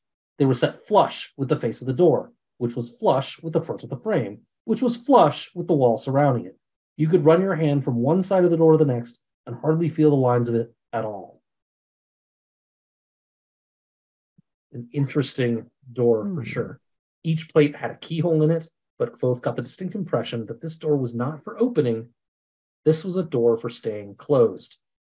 Of note is one word carved in the center, Valeritas. He wanted to get in so bad he could taste it, looking through the keyholes, pushing on the door. Nothing helped. Just then, 2 sympathy lamps approached, slowly at first, before one of the scribs runs at Kvothe, takes his candle, and douses it immediately. What are you doing with an open flame in here? Of course, effing Ambrose. He plays the part well enough when challenged, and there's no evidence that Ambrose signed him in. So Kvothe is left to the rage of the normally quiet Lauren. Rage Lauren does, banishing Kvothe after quickly gauging the situation from the accounts given. Your hand held the fire. Yours is the blame. That is the lesson all adults must learn. Kvothe makes his way to the mess for some food, regretting the null route. Yes, the null route had gained him notoriety, but he could hear the students whispering about how he hadn't even bled. But the cost of that notoriety was his dull mind that couldn't suss out Ambrose's tricks nor defend himself against Lauren's judgments. He tries to find solace in his friends, confessing to Manet and Simon that he was banned, not suspended, banned, with no time limit. Also, the scrib had charged him a stack fee and given him the candle, even though hand lamps were supposed to be free. Free. Simon and Manet do their best to warn Kvothe about Ambrose. He isn't the kind of guy you want a rivalry with, much less actual trouble. He's very wealthy and will stop at nothing to punish those that wrong him. One time, buying up the debt of a rival and had him clamped in irons. He has money, and he knows how to use it, and the temperament not to hold back when doing so. Both getting the point, raises his voice to make it clear that he is not threatening anyone, but then recites 5 lines from a play. Upon him I will visit famine and find a fire, till all around him desolation rings, and all the demons in the outer dark look on amazed and recognize that vengeance is the business of a man. So Kvothe is not backing down. And that is the end of that chapter. He does not back down, Scad, does he? Sorry for the lengthy summary. No, he doesn't. It's just not in him. again, I mean, kind of back to what he said to Arwell, right? Like, if he backs down, then it shows weakness, right? But there's maybe that line, like you were saying earlier, about, well, maybe you don't have to destroy the guy. Maybe like stand up to him and hold back a little bit. You know, Right. Yeah. don't show weakness, but you don't gotta crush the guy. And inflict famine and what was it? Famine and fire. Yeah, it was like biblical the way Desolation rings. Yeah, it felt like vengeance is the business of a man. I mean, dogs and cats living together. Mass hysteria. Calm down. It's a troubling thing. Maybe we'll come back to it later on. But what I'm seeing in Kvothe, talking about the common thing is getting vengeance on the Chandrian, learning everything about them to, for this major, Count of Monte Cristo revenge moment in defeating them. What this reader is seeing is bits of vengeance incorporated into his everyday life. Like small things. He is fixated on the topic of vengeance. A lot of what he does is motivated by getting back at somebody. Yeah, it's not the Jedi way, for sure. It's really not. And you see it throughout these chapters. Is this guy, he wants to hit back, and it drives him. And maybe it adds to his greatness that he's so driven. But one of those drivers, among other things, I'm not saying it's his sole motivator, but it's one of them. Yeah, it's one of what drives him is vengeance, and not just against the Chandrian. Not just against the Chandrian. In fact, Chandrian is mentioned very little in this block of chapters. Yeah, no, that's true. He talks about why in his interlude, right? Yes. So we won't talk about that too much right now, but no, I think you're right. Vengeance is a part of his everyday life. And I don't know whether, like you just said, Arwell, that's a kind of a part of showing that you shouldn't be attacked, right? Is going out and showing it. Maybe he thinks he needs to do this a few times and then people will just back off. Mm-hmm. But again, when you overdo it the way he does it, you're just gonna perpetuate the cycle, right? Yeah. And it does seem to be a very fast transition for him. I was wrong. Vengeance, like immediate. Like it's all he considers a lot of options, right? Like, of course, vengeance is that's the only hammer tool I have. I'll hit it with the hammer. Vengeance. Mm-hmm. Yeah, it's not good. I mean, you could give him not a pass, but you could explain it by saying, like, look, Tarbeen taught him that this is the way you have to be. Maybe you got to, pick the biggest bully in the schoolyard and fight them on your first day at school, right? To establish yourself. We also need to remember that, like, I think he was taught a lot of compassion growing up with his parents, and he remembers a lot of things that he was taught as a kid with them. Mm-hmm. So it's weird to say he wouldn't remember, but he hasn't been shown a lot of compassion over the last 3 years. Mm-hmm. And so he doesn't. I don't think empathy is. He doesn't know it, right? Yeah, it's difficult for him. And he was in a place, certainly the people that they went around with their troop and visited, they weren't always kind to the Rue, but he also, I feel like he was in such a controlled environment. Everyone was good to each other in his environment. So he probably didn't have a lot of excuse for needing vengeance. He loses them, has no circle to bounce his emotions off of, and has anger in him already about what happened. So vengeance is a pretty easy place to land. Right. But you're right. It's not good. It's not great. It's it doesn't speak well of him. And when he does have compassion shown towards him, he often has trouble recognizing it or really internalizing it and appreciating it, which I get. I sometimes am in that way. Getting the shoes from the cobbler a few chapters ago. He recognized it for sure, but he didn't know how to, right? Like he didn't know how to I don't know, deal with the kindness. Right. Or really internalize it. Or the father and son when he came into Tarbine the first time that offered him basically come live with us. Yeah. And he turned him down. Didn't realize it till it was too late what he was missing out on. Like say yes to the kindnesses is what you're saying? Something like that. It's, you mentioned he hasn't had a lot of compassion shown towards him. And I agree. And we're only getting, we get them thrown at us. There was that 2 episodes ago, I think it was almost like every chapter we had picked out a hero in that chapter of someone who'd done nice things for Kvothe, right? And it's like chapter after chapter after chapter. But we're reading these by chapters where months pass between, and we forget the 365 days that he went without receiving compassion, probably in any way, shape, or form. So, but the fact that because again, we got to remember he's telling this story, so he remembers those moments of compassion. They stuck with him, right? They were important enough for him to remember. It's not like he, they blew past him or anything, right?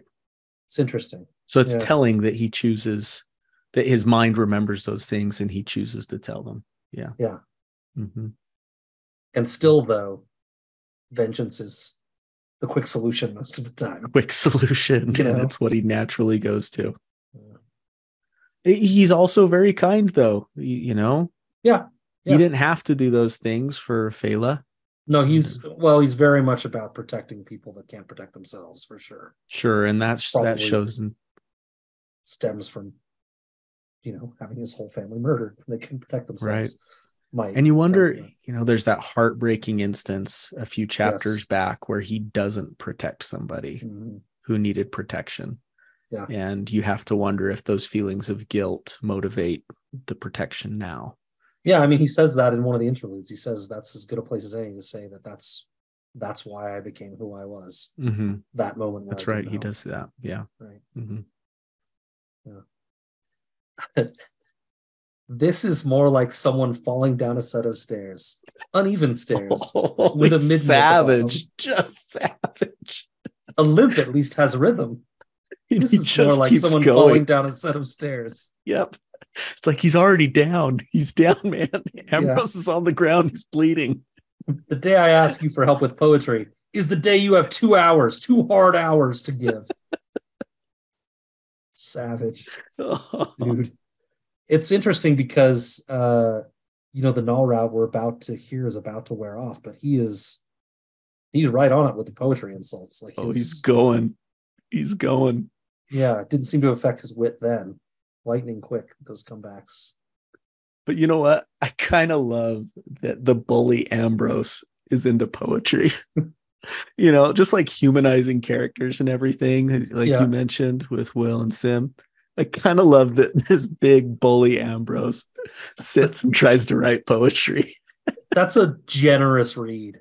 I felt like he's tried with Fela so many things. So he's doing it. So he's finally trying poetry because it's like nothing is. Yeah, I am being generous. In my mind, I've got this guy who has this hard exterior, but then when he's alone at night, he's sitting at his desk, just like plugging away, trying to write this poetry. Book of poems. When this kid comes in and just starts bashing it, he's just toppling his whole, house of cards that he'd gotten so high. Kvothe just comes in and just destroys it. Yeah. And just shatters him. But that's my generous read of Ambrose. That there's like that meme of the guy sitting I think they're at a baseball game. He's like got his hand on a woman. There's like a blonde woman. Oh yeah, and he's like leaning in and talking. Like leaning in and like talking to her. He doesn't look. I just gave him like a malicious face. He doesn't look mean necessarily, but just like the hand is like gripping her and like controlling her, like almost keeping her there. And her face very much says, "I don't want to be hearing what you have to say." Yeah, she doesn't look terrified. Like Fela seems very uncomfortable. The woman in the meme doesn't look that bad, but bored for sure. Like I don't want to be here. Yeah. That's what made me. That's what this little section made me think of. Is that I like it? Yep, absolutely. It's called bro explaining. Is what that thing's called. Bro explaining. Yeah, bro explaining. Ugh. So, the null rote really it really screws them. I mean, the signs are all there, right? I mean, I kind of went through them pretty heavy-handed in the summary, but you'd like to think that if his mind weren't dulled, he would have, immediately he gets offered a deal for very little cost. Forget what you saw. That's all he asks. Like, just forget what you saw with Vela. Oh, fine, I'll let you in. And then he, you do have to, of course, pay his fee. I'm really sorry about that. Like, he should have known, right? That this doesn't seem right. Why would I pay a fee to be at the university already? Why would there be a fee? Like, no signing the book should be a red flag. Everything is about the book, right? Here's a candle while looking at, like, Ambrose is looking around and he says, just take the candle. Like, he should have seen that. Like, Kvothe has really good instincts about this kind of stuff. And I feel like Null really, really did a number on him. Really did a number. But this comes back to the unreliable narrator point that you brought up, and how we have to almost question everything. Yeah. Because a part of me thought, is Kvothe blaming making it on excuses? The null route? Yeah. He really just got swindled. I have a similar thing. I have the only way in Kvothe's mind that he could have been bested by Jackus was if he was under the influence of some sort of medication. Right. Yeah. That's the only way this guy could ever get the best of me. Listen, it happened once that he got the better of me, and there were all these things happening. Yep. It's not my fault. It's not my fault. Nice. Han Solo, look at us go. Yeah. So he gets into the stacks. Why would there be candles, man? Why would there even be candles in this place? Good question. Bad idea. Mm-hmm. And we're told, I can't remember if it's now or later, that they keep it dark in order to protect the books, right? Yes. Some of them are so old that. Yes. I think Vela says it maybe. So they walk around in pitch dark. Well, there are sympathy lamps. Yeah. But yeah. And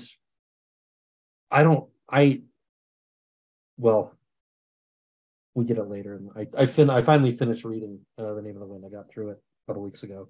I started on Wise Man's Fear here in a minute. But we get some information later about the cataloging of the books in the library, in the archives later. And it's just fascinating. Like, yes, tens of thousands of books. How is he going to find what he wants among them? Right? Like, he talks about he's just wandering around this candle, like just looking, like just, I don't know, reading titles. Like, what is he, what is he looking for? Man, what could you possibly find? Yeah, it's a mess. Ugh. Yeah. Can't wait to talk about that chapter. Welcome to your dream, buddy. Yes. Your dream. I mean, I guess when you've been parched, like, any book will do, maybe, but like for his specific research that he's interested in. Good luck. Yeah. But he's an optimist. The answers to all my questions were here, somewhere waiting, is what he says. And that's a lovely sentiment. It really is. Just got to stick with it. Yep. And then he blows it. Yeah. I mean, he should. What's Lauren's deal, man? Loves books. He's got a sacred charge to protect them, right? I feel like it's, it's a more extreme version of somebody's butterfly collection or stamp collection or something. Like, those things go up in flames and they freak out. This is, I think it's more serious than that. I think he actually has, Devi After Dark stuff, but I actually think he has, maybe some charge, to like protect this information, right? Right. And I don't blame him at all, really, for this. I suppose I don't either, with you explaining that. It's just with the whole bringing up the reckless use of sympathy charge a couple chapters ago, and then this now, It's like, what's your deal? What do you got against this kid? You went out of your way to help him a few chapters before that, and kind of explain to him the way things work around here. And we remember that he is the one that asked about Arledin the Bard. Mm-hmm. So maybe he does have something against him. But we don't know, right? We don't know. But maybe. I mean, he showed some familiarity, right? Yeah. Maybe he's only a master at the university because Arledin kicked him out of the room because he couldn't hold in a stage fart or something, like who knows? That's got to be it. That's got to be it. We don't know. Send that to Rothfuss. But he might actually have an axe to grind with Kvothe, or not Kvothe specifically, but maybe what Kvothe might represent, and I'll leave it at that. Yeah. But or not. Or maybe he brought up the reckless use of sympathy and he would have done it with anybody because he's just so by the book. He just did. Yeah. And he loves his books, like you said, and anyone who would have been caught with a candle, that's instant banishment. Just no questions asked. I mean, the reaction we get from Mene and Simon implies that he must have blown a gasket. Of course you're banned. Mm-hmm. Yeah. 3 things all wise men fear: the sea and storm, a night with no moon, and the anger of a gentle man. I love that. Yeah. The anger of a gentle man being Lord in this case. Yeah, that's me. My kids have told me. Oh yeah. When Dad gets angry, we know it's serious. Yeah. Because Dad doesn't often get angry. So yeah. What is it? My trick is I'm always angry. Hey, Dr. Banner. Yeah. But I get what you mean. My anger feels like it barely even raises a red flag with them. They're like, oh, Dad's angry again. Dad's screaming about something. Yeah.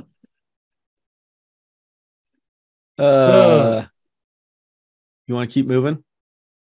I just have one more thing. I'll accept it.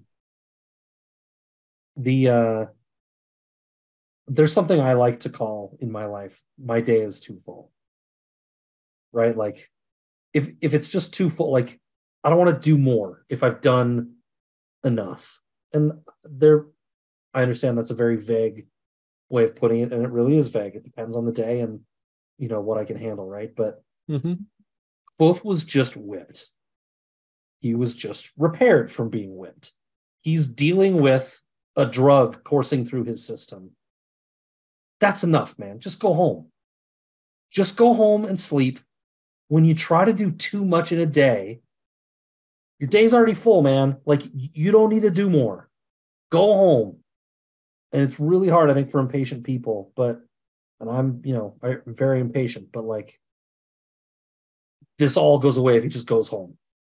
Sleeps it off. Go home, sleep with your new stitches, figure out, how to sleep on your side or whatever, and just call it a day. You don't need to be out there doing more stuff. Just call it a day, man. You've had enough. Your day was full. You're done. You don't have to do more. Put it down. Put the day down. That's all. Yep.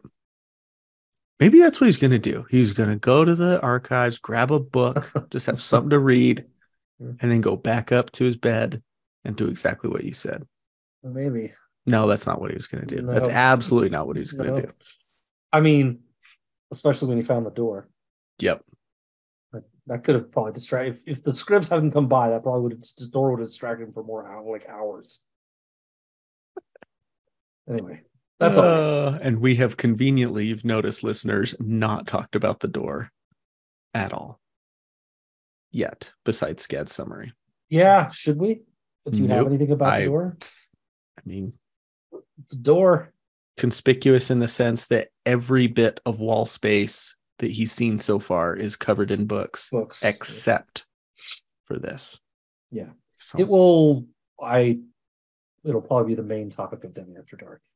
I've got some other notes in there, but they're not really important. right. I mean, I know you put other things in too. Anyway, yeah, we'll talk about that in Devi After Dark. Anyway. Okay. I will say, I don't think this is really a spoiler. The third book is supposed to be called The Doors of Stone. Correct. Might be referring to the doors. Or amongst other doors, perhaps. But yeah, okay. The Burning Glass, Matt? The Burning Glass, which is chapter Farty Far. Farty Far. The fishery has nothing to do with fish, believe it or not. It's just a clever name for the artificery, or where the likes of glass blowers, joiners, potters, glaziers, and metallurgists hone their craft. At the center of it all was Master Kilvin's workshop, where Kvothe finds himself as agreed the day after his whipping. It's not long before Kvothe notices what Master Kilvin calls his lovelies, 50-ish glass spheres suspended from the high ceiling.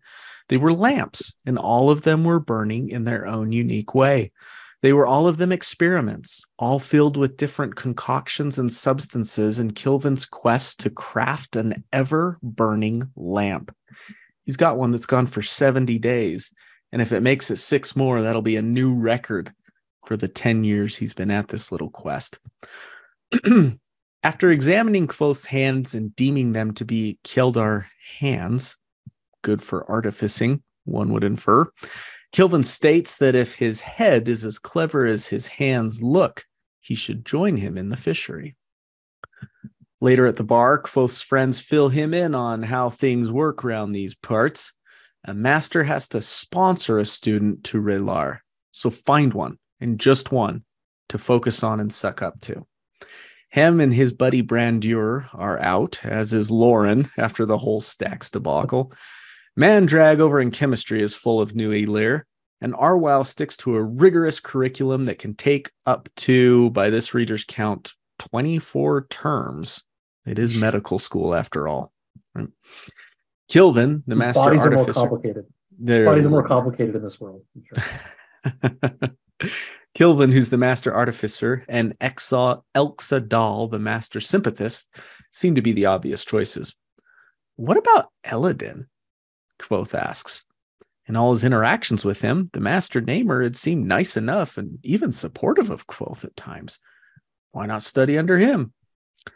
Well, there's just one problem, his friends reveal. Eladin doesn't really teach. He's cracked, they call it. He's gone crazy. Turns out he was chancellor of the whole school until about 5 years ago. He was a bit of a prodigy, not unlike Kvothe himself. He was admitted to the university at 14 years old and was a full arcanist by age 18. His career seemed bright until something happened, and Eladin spent some time in the crockery until he recovered. Some say that he was never actually officially released from the crockery and that he escaped, even though the crockery is supposed to be built to prevent arcanists escaping. In any case, though, all this aside, his friends point out that Kilvin already likes him. He's already invited him to study at the fishery. He's the obvious choice. Everyone agrees. You're going to go with him. But Kvothe's thoughts were on Eladin and how he might approach the master namer. End of chapter. I didn't think about it until I heard the way you summarized this chapter. I love that, just because it's going to take a while, Will and Simon are like, oh, well, no, you can't do Arwyle. It takes. I know they know him already. They're like, you're too impatient. You'll never make it. They're like, he's out. He's out. Not because it's a bad fit, just because it'll take too long and you will not be satisfied with how fast it goes. Right. Yeah. That's it. That's the only reason. You got kicked out. You got banished from the Stacks after 2 days, buddy. Yeah. Right. Yeah. Couldn't wait. Your day was full. You wouldn't go home. Yeah, an interesting little chapter, kind of talking about the path and getting sponsorships and and of course we get to meet Kilvin a little bit better. Mm-hmm. He's one of my favorite. He's definitely my favorite master. I just totally cool. Yeah, I picture this just big bear of a man with like big meat hooks for hands, mm-hmm. and it made me wonder about the hands comment, because Lori.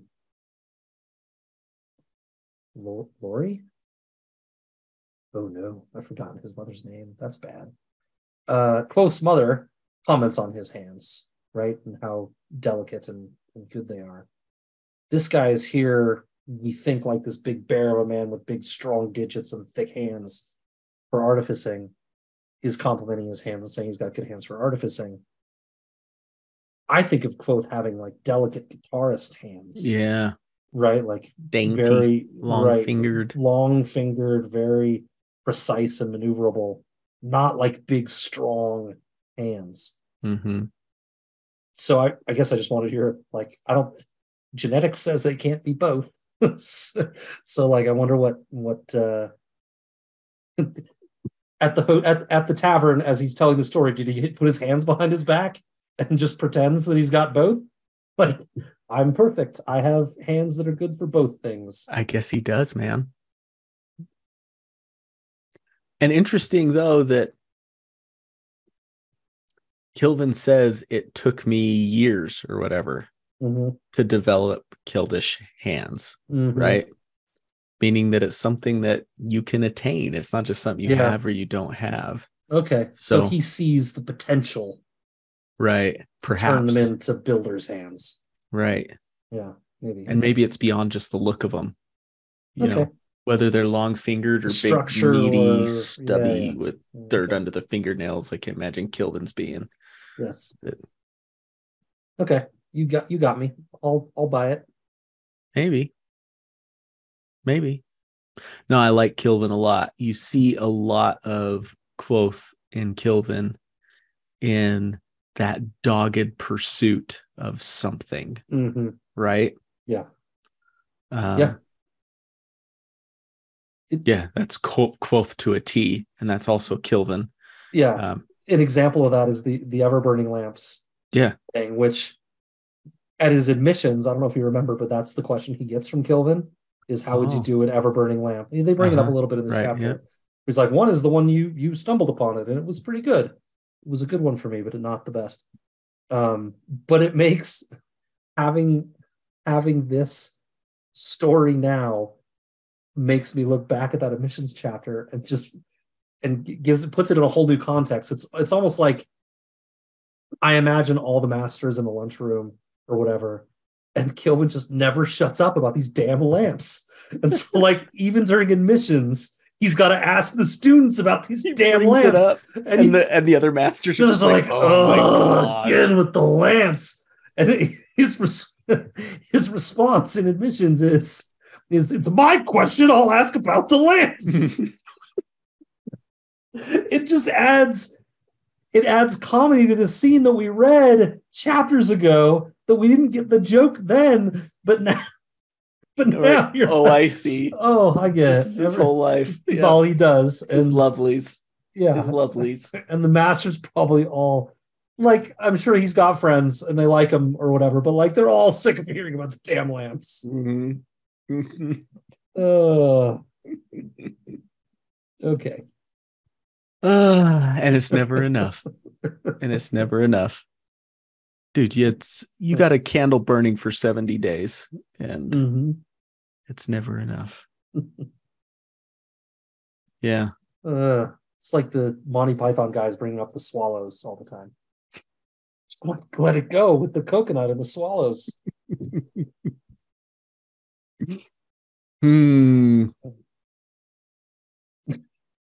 He also says to Kvothe, regarding his being whipped, don't worry over such small things. Which, again, you kind of compared the two, Kvothe and Kilvin. And I mean, I think that's kind of how Kvothe thinks about it too. He's like, all right, well, this is something I get through. And then on to the next thing. He said to the Chancellor, I imagine I'll heal. Right. You know, on to the next thing. Don't worry about it. Yeah. And Kilvin in that chapter was like, come see me the next hour, right after you've been whipped. he's like, actually, I don't know if you heard what just was said, but yeah, I exactly. have other things going on at that time. Yeah. The fishery doesn't sound like a bad life though. Like if you're good at it and you can like make things, and then basically it sounds like people go sell them, and then like you get money. Play. It's like the I don't know. It's like the business. It's the business college of the university, maybe, right? The trades, or something. Yeah, but also a form of artistic expression, Yes. Yeah. glass blowing and things like that. Yes. So yeah, it's a pretty cool place. But one where you're using your hands still, you're working, right? Yeah. The fishery is, I really like the idea of it. Mm-hmm. If you I can were challenge yourself. If I were at all good with my hands, it sounds like a nice kind of thing, Yep. But I'm not good with my hands. Might be better than you think. I'm good at typing on a keyboard. Hey-o. I'm adequate at typing on a keyboard. We do get another little fun story about when they're talking about hitching your wagon to one of them when Savoy threatened one of them with his riding crop. Which again is just a nice little moment of camaraderie amongst the friends, right? And they just are like, yeah, he's a good dude. Yeah. And they're just laughing with him, and it's just a good little human moment from Pat again. Yep. I mean, I hate to sound super crass, but maybe good friends are the ones that pick up the tip when your buddy sexually assaults a waitress. I don't know. Yeah. But, yeah. I misread that the first time I read it. I thought she was saying that Will had done that to her. And not Savoy. And then they make excuses for him, and excuses are not good enough. But yeah, the tip apparently is enough to calm her down about it. Yeah. Yeah. Oh my heavens. Okay. Yep. But that's Kilvin. I like him. Again, that dogged pursuit of whatever probably leads to these guys being as great as they are. Yeah. And I'm very much a that's good enough type guy. I'm totally yes, that's fine. Yeah, this is fine. Will it hold? Then we're done. Then we're done here. Yeah. And Kilvin is he's considering Kilvin, he's considering Elodin, and they're very different, right? Kilvin is a worker, right? He's going to work and put the time in and the effort and the sweat. And Elodin's just kind of airy and just kind of wandering. He just wanders around looking at trees and like studying things with his eyes. Very casual, right? Very different people. Right. And you get the impression at the end of this chapter that, he hasn't really given up on the idea of. Not at all. Yeah. Right? Like that's where all this stuff is interesting, and hitch my wagon to Kilvin because he's cool and good, but we click. Yeah. You got Kilvin's the name of the wind route over here that is, tantalizing me. It's the same thing back in those early chapters, learning under Abinthy. Yeah. It gets the sympathy thing going, and it's like, wow, fine, whatever. Yeah. But I want to learn to speak the name of the wind. Yeah. Sigildry now is the new sympathy, and it still can't hold his attention over naming. Over the real magic, the true magic. What do you think of the crockery in this built to keep Arcanus in?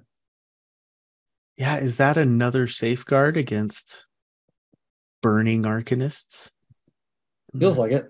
Yeah, it feels like if they notice them going south, they're like, well, we empowered them. They're our responsibility. We got to keep them, or they'll go out and make trouble for all of us.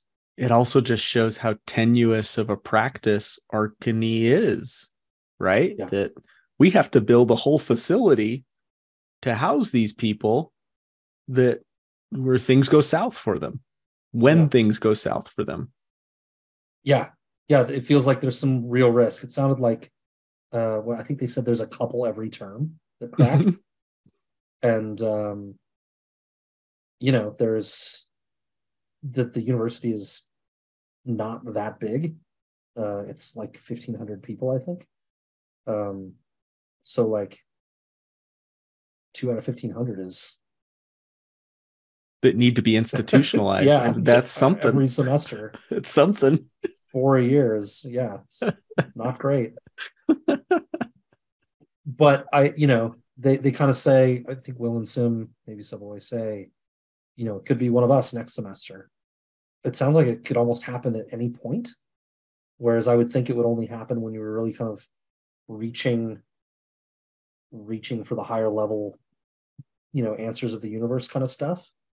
But it sounds like it's almost like burnout. Sure. It's not related to the stuff you're studying necessarily. It's related to how tired and burned out you are. Mm-hmm. Right.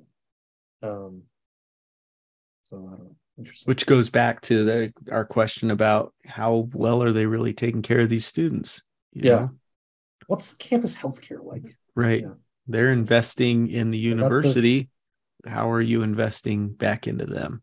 You got the bowl of condoms out, or you probably didn't have that at your that was the big thing at BYU. That was the big thing at BYU. That was a big thing at U of A, where mostly we were known for selling short shorts that girls could wear that had U on one butt cheek and A on the other, and they were the in thing. I think when I was there, the dorm next to mine was revealed by Playboy to be the most sexually active dorm in the country. Nice. Yeah. You just missed it by that much, Scad. Just by that much.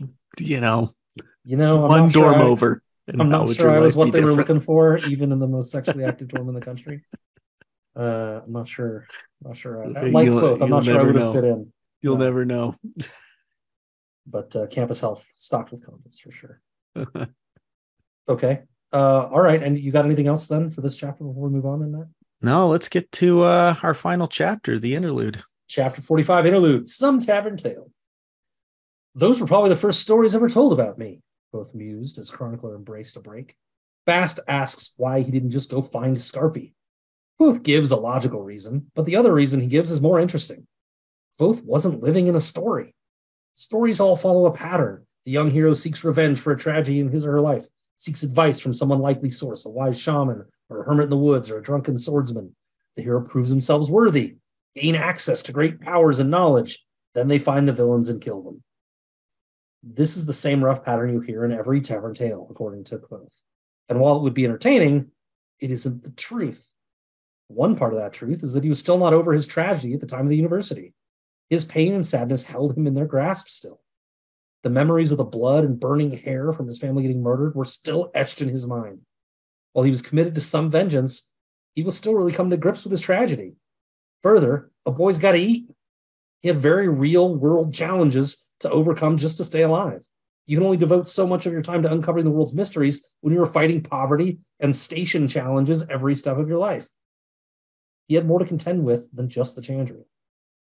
But for all that, he did find his hermit in the woods to contend with the Chandrian, and he was chasing the name of the wind to defeat them. So, parts of the story line up. That's it for that chapter. Yeah, I like that. I was living in a story. That's Rothfuss bringing into his crosshairs, all those tropes and all those authors that may be right within them. Here he is taking a little shot, and I love that.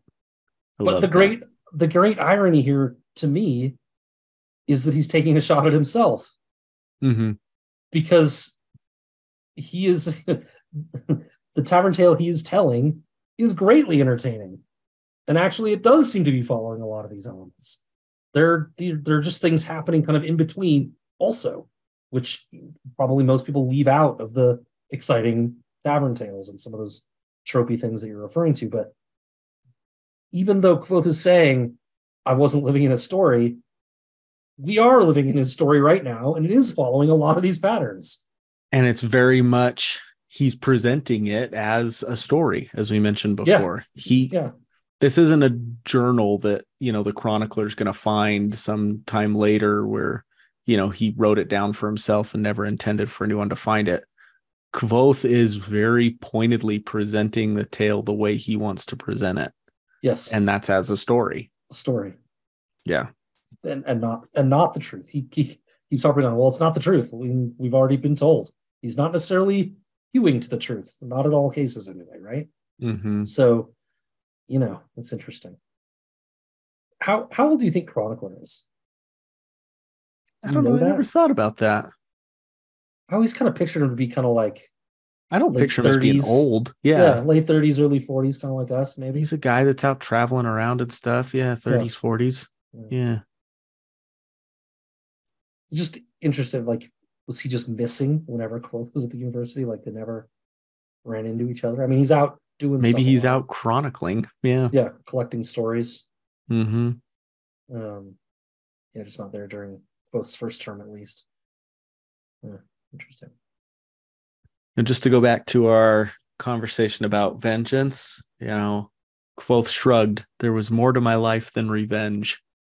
Well, we're seeing it quite a bit. Yeah. I mean, there's other parts of your life, yes. But, revenge is a big part of it. It's almost like he doesn't even notice it. He thinks of his revenge as just against the Chandrian. And it's almost like it's not even a conscious thought for him of how he employs it against anyone who does him wrong. He really might have a blind spot about it. Sure. He might think of it as like self-defense. Yeah, exactly. This is my way of protecting myself. Yeah. I mean, I think we can see it more clearly than that, right? Sure. Looking at it from outside in, but interesting. I don't actually have a ton with this section. I think it's meant to poke fun, like you said, at some other storytellers, but also even at himself. Mm-hmm. And to realize that to poke the bear on, him being an unreliable narrator. Your story is a tale, and you aren't telling the truth. And a lot of these elements you're talking about are in this story, right? And anyway, you think Rothfuss is doing that intentionally? He's intentionally keeping us in a sense of unease about Kvothe and the veracity of what he's saying. Do you think Rothfuss is doing that intentionally? I don't know. He's just such a clever writer. We've talked about this a lot with our coverage of Song of Ice and Fire. I'm not a super perceptive reader my first time through, for sure. Yeah. Even my second time through, I feel like, and we talked about it too a lot with Grant's series. Not the Erased was Grant's series that we covered. Riot at Yorkville. Right, yeah. I can name the names of the books. Yeah. I can't remember the. I am Mercury. My Mercury. Mm-hmm. I think it takes conversations with other people for sure me to really get to some of these ideas, right? And I definitely didn't think of Kvothe as an unreliable narrator. I didn't think of him as deliberately lying, about the story he's telling. I didn't think of the fact that it's even just because no one can challenge it that we're getting a view that might not be accurate, even though he's trying to be accurate. Right. Yep. I didn't think about those things the first time through. I barely thought about them the second time through. The third time through, it was a lot more present on my mind. And then talking with you brings it all out, right? Sure. So yeah, that was a really long way to say, I think probably he's doing it on purpose. I'm not sure everyone picks up on it. Right. Yeah. Yeah. What do you think? I think he does. I think he's that clever. Yeah. You just see all the other cleverness that he injects into his writing, and you just see it. I love him. He's a great writer. Yeah. Just great. He really is. Yeah. Well, there's a reason I call this my favorite book lots of times.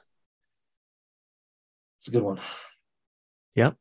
You have anything else for this section, or do we move to Devi After Dark? Let's go to Devi. All right. Devi After Dark. Okay. Okay. You want to talk So, about the door and get right into it? Do you want to talk about the hermit in the woods? Where do you want to go? you know, let's just go right to the door. Okay. And then, depending on how we feel after that, we can go We can further.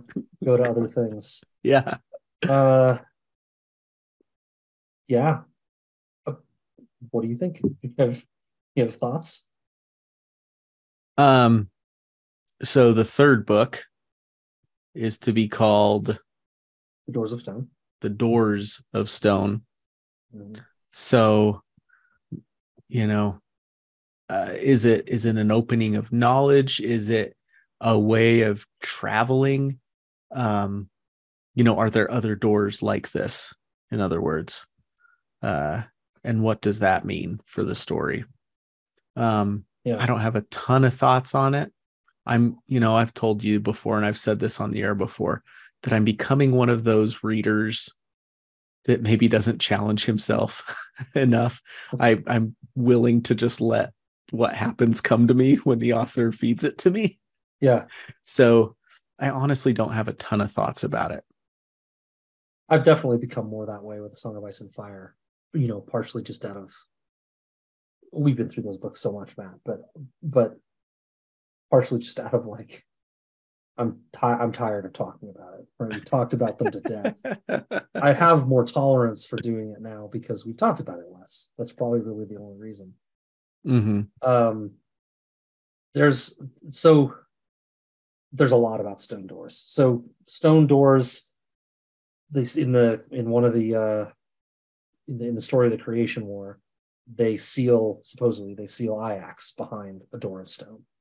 And so you come to a door like this that is very much, Kvothe says it's a door that's meant to meant to be closed, not opened, Mm-hmm. right? And so you wonder what's behind it, right? Is it sealing something away? We know that you mentioned plural doors of stone. So we have that door that sealed Ajax away. Could that be this door? Maybe it could be. What's We hiding behind it? we know that no, do we know it? It's a pretty commonly accepted. If it's not known, I have to go look now. Crap. It's a pretty commonly accepted truth that traveling between the Fey realm and this realm is done through basically through the Greystones, right? So they're essentially doors of stone. You enter through them to get to the Feywild. You can only do it, at certain times when the moon is in certain places or things like that. Um, I don't think we know exactly how it works, but it's pretty commonly known or speculated, at least but they're the Greystones are gateways, right? Which would be doors of stone. So it could be a matter of um, theories, um, that maybe through all this poking, through this revenge, that Kvothe is actually going to spring Ajax out of his door of stone, right? And that's what the title means. Doors of stone is Kvothe figures it out, and through his poking at the Chandrian actually lets Ajax loose, right? And Right. that's what he's so down on himself about at the tavern, is that he's done all these things. It's his fault, right? He says that very early on in this book that he's at fault for this. His sword is named Folly, right? What folly did he did he unveil, and how? So there's theories like that about the name of the title being relating to that. One thing on the wiki says that maybe this specific door um, is a door to part of the Urgan Empire. The Urgan Empire was the empire that the Creation War destroyed. So remember, there were like the 8 cities or whatever, and they all Yeah. fell but one. What one? The Urgan Empire was supposedly like the greatest empire that this Temerant, the continent, has ever seen, right? One united empire with those 8 cities. And we know that when we finally get down into the Underthing with Auri later, the Ari shows him essentially a hidden city. There's all sorts of ducts and pipes and rooms and all sorts of things under there. And so, and we know too, if you remember from reading it the first time, that Kvothe finds a way from down in the underthing up into the archives, and specifically back to that door, not through the door, not in that room, but can kind of get to the door easily from where he emerges from the underthing. So yeah, one theory is that it's a door to down into this, into the underthing, into this old civilization. Maybe there are secrets in there. I also thought maybe that it's mostly just a metaphor. Kvothe himself spends his whole young adult life pursuing the Chantry, or at least we think he does. They are locked behind a metaphorical stone door that he's desperate to open, just like this one, right? He's immediately distracted by this door, and that's a metaphor for his whole life, just being distracted by secrets and the unknown and all this stuff that he wants to uncover. Where if he just sat back, and picked a life of relative ease, but certainly fame and fortune and everything else that he would want, if he picked something else, maybe it would be better off, i.e., the secrets behind the door are not worth the finding of them, right? Yeah, absolutely. Yeah. So there's that. The word. Go ahead. You got something? Oh, not really. I've been rambling for a while. Just to your point, I like listening to your thoughts on this stuff. You certainly, you've gone farther in these books than I have, and I love listening to your thoughts on it. The life that you are saying that he should perhaps focus on is the life that Kilvin offers him, right? Mm-hmm. Even though Kilvin's always pushing for more, he's doing it in a way that's actually, maybe it annoys the other masters like we laughed about, but he's making money. Still pursuing something. And he's doing it within, pursuing something that's not dangerous to humanity, maybe, or it isn't going to kill anybody. He just wants to make a lamp that burns forever. And don't we all? And it's almost like the Kvothe that we see in these interludes is the Kvothe that's trying his darndest to now do that because of the regret, like you said, that he maybe feels because of what he did. Yeah. And I love that thought. And it's like, I really screwed up. My dogged determination to seek more led to some real consequences that don't just affect me, but maybe the world at large, or at least a larger group. And so I have to fight against that urge that I have and go the complete opposite way. Let the stone door stay closed. Mikey, I think maybe God put that rock there for a reason, and maybe we shouldn't move it. Right? Okay, you goonie. Andy, you goonie. Yeah. I mean, I don't know that I ascribe to it, but it's a thought I have that, I think it fits. That this stone door at least is really a metaphor. He admits right away that despite having everything he always wanted around him, the knowledge of the entire world around him, he's distracted by this fucking secret of a door. Forget the door, man. Go read your books. You've been wanting to get in here forever. Focus on what's right in front of you. What's that? Right? It's on Twister. He says that. Bill Paxton's character. Bill Paxton. Focus on what's right in front of you. Me, Joe. Me. He says that to Helen Hunt. I can hear him saying it. Right? Yeah. Because she's always pursuing the tornado, right? Yes, that's right. Focus on what's right in front of you. Yeah. There's also two more just things that could be said about this door specifically. The word Valeritas is written on it. We don't really know it's not a real word. We don't know what it means. Fela does tell him later that she had a dream about the door and that behind it was the tomb of a dead king named Valeritas. which is maybe interesting. Yeah. This book is called the Kingkiller Chronicle. Maybe Valeritas is sealed up. Maybe that is in fact Ajax as well. I don't know. Yeah. Maybe Valeritas is sealed up in this Ajax. tomb, and he's the king that he ends up killing. I don't know.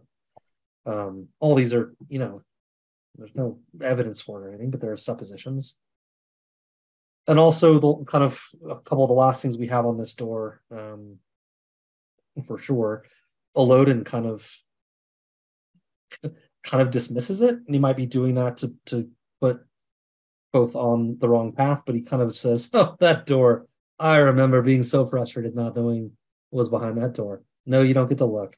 But he's kind of given the attitude of like, "Don't worry about it. It's not important. You don't need to. Don't worry about it." But Puppet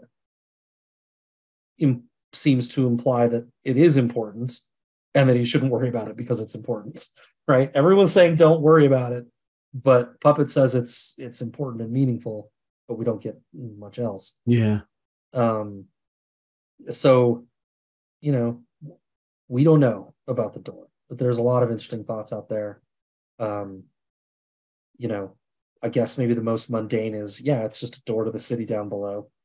And they sealed it up because they don't want, who knows why. The masters don't want people asking a bunch of questions about the creation war, or the church doesn't, or something like that, maybe. So they seal that city up and hope nobody ever finds it. But guess what? If you stumble into the wrong courtyard, you can just go in there like Ari lives in it.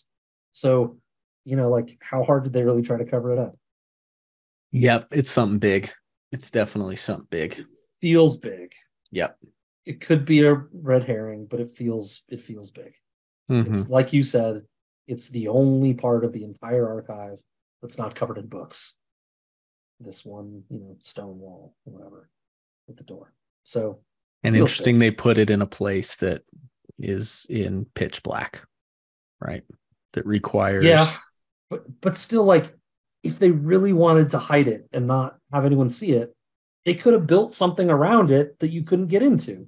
Put books in front of it. Right. Something. For Pete's sakes. But like anybody that gets into the Arcanum can just walk up and study this thing. So maybe they want it to be studied. Maybe they're looking for the right guy to come and open it. Maybe some people are and some people aren't. Yeah. Mm-hmm. It goes back to Lauren, right? Like, what is his motivation with being where he is? And I proposed in a previous episode that maybe he's one of the Amir, or something, and that he's got some sort of job to do with protecting this knowledge, or even making sure people don't get it, right? Which is why he discouraged the research of the Chandrian. So it all feels tied together somehow to me. But Elodin's hard to trust, but he's like, it's nothing. Don't worry about it. Implying that he does know, right? Yeah. But, I like the metaphor idea. I like the idea that maybe this door or one like it will release Ajax onto the world. The Chandrian are, remember, kind of theoretically maybe almost like agents of Ajax, right? Aliax, we talked about before, being maybe like the breath of Ajax. Like Ajax breathed life almost into him. All right. Anyway, fun stuff with the door. Don't Leave know a it lot. Closed. Yeah. Don't know a lot, but kind of cool stuff there. Mm-hmm. It also it does feel like the Lactus box, which we haven't seen yet. It's in Wise Man's Sphere, and the box at the foot of Kvothe's bed. Right. Also kind of like no hinges, flat surfaces, can't find a purchase, right? Similar in those ways too. We know that Kvothe is one of his nicknames is something like the Lockbreaker or something like. So supposedly no lock to keep him out, right? So we'll see. Yep. What else you got? There's not a ton more in these chapters. Um, Obviously, we're introduced more to Eladin, and I'm interested in just the connection, the really obvious in my mind initial connection that Rothfuss makes to Kvothe, talking about, his early entrance into the university and how he progressed so quickly. And this just goes along with everything we've kind of been talking about in Devi After Dark. Is this some sort of cautionary tale to Kvothe, saying that if you push too hard, you're going to crack, Yeah. You see some of these, I don't know, this is probably not fair, child actors and everything that push too hard, too fast. You see it with musicians too, performers, those in the public spotlight, and it burns them out, or it gets to a cracking point, a breaking point. Right. And if this is kind of saying to Kvothe, hold up. Yeah. I think we're meant to see it. I think we're also meant to see that he doesn't see it that way. Yeah. Right? And you probably shouldn't expect him to. Well, it's, seeing those kinds of things about yourself can be hard. Yep. But absolutely. Yeah, that's what I mean. And we all, to some degree think we're invincible somehow. Right. Mm-hmm. So that won't be me. It won't happen to me. Yeah, exactly. But I think it does feel like Pat's trying to tell us that, that this is a possibility, and that and to tell us something about Kvothe that he doesn't see it, right? But yeah, I think he is meant to be a cautionary tale for sure. Yeah.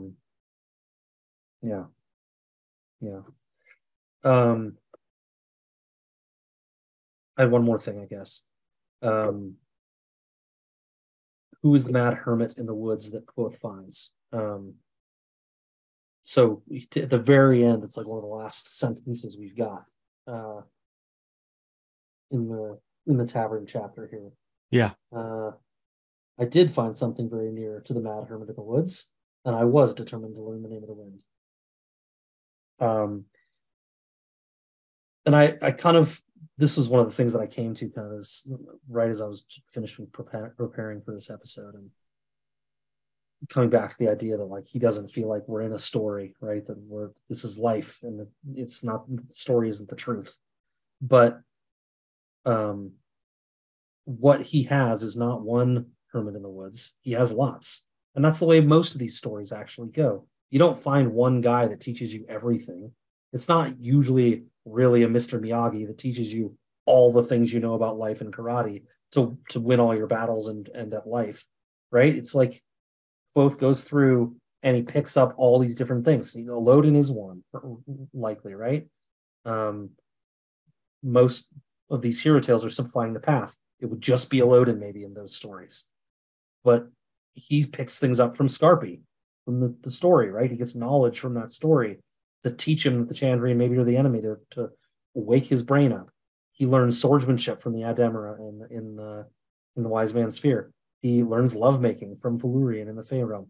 He learns maybe detrimentally from the Kvothe in the Fey Realm. He gets connections and social standing from one of his contacts, Bredden, who he plays tack with in the next book. He's proving himself to each of these people and gaining skills and knowledge from them that he will need to finish his end goal, right? But it is this same hero's journey. It's just that he's got multiple stops and multiple people along the way, right? And, he does seem to almost stumble into them sometimes, right. But he's still going through this journey.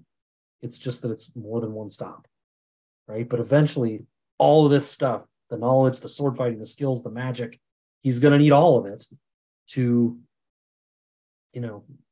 release Ajax or kill a king or an angel or whatever it is that he's going to end up doing. He's going to need all of these things that he's learned from these various places. And so his mad hermit in the woods is lots of mad hermits in the woods. It's an interesting concept. I love that. The obvious first thought is, it's Eladin, especially with that line that you're saying, I was determined to learn the name of the wind. Like, it's Eladin. But you're absolutely right. It's multiple people. And often we don't recognize that when it's happening. It's only when we look back years later that we go, oh, so-and-so did this. The Wayne's World thing. Yeah. It's a good thing we were there to hear that information. It seemed extraneous at the time. Oh, R.I.P. Chris Farley. Yeah. But that's what happens. It's not as specifically laid out as it is for Luke Skywalker with Ben Kenobi and then Yoda and so on. But, certainly things Luke learned from Uncle Owen informed who he was. And he probably learned later to attribute those to him and so on. Yes, and that's not really exciting concept, right? It's not sexy. Stories leave it out sometimes, right? But it's still, it really is the Tavern Tale is just more complicated than we tell it, right? But it's still kind of the same, right? And Kvothe is living it. Yep. That's all I got. Good point. I love it. Cool. You ready to sign off? I'm ready to sign off. Let's calling an audible on my sign off. Okay. Which feels a little unfair because it's hearkening back to a lyric that I think was just in the last episode. But it fits so well with what we've talked about today. I got it. I haven't used it as sign off, but I brought it up. Okay. It's from that darn new Dave Matthews Band album that I keep going back to, buddy. Yep. Looking for a Vein is the name of the song. I thought it was a song about drug use, and it's not. Vein in terms of mining. Yep. Dave Matthews, a songster, right? Down in this hole again. I should start this off saying this is Matt signing off. Quoting Dave Matthews, I'm down in this hole again, trying to find a vein of something, hammering these walls and hoping to find my way through. But what if I strike it, rich as I want to be? Will it set me free or be just another hole to dig? What will it mean? What will it mean? What will it be? What does it matter? But I can't give up on this. Always trying to break on through. The air is choking me, but hammering's all I know to do. That's not all the lyrics, but those are the ones that I'll share. Finding those secrets is Kvothe's vein. Scott signing off with a different type of vein. I'm vain enough to quote myself. My sign off. If your day is too full, go home. Stop doing stuff. Be willing and able to recognize when you've had enough of a day. And just stop. Just stop trying to do stuff. That's it. I'll try, okay? Yes, it was directed directly at you. Good advice. Good advice. Thanks, Kalasar, for listening. Yes. Good night.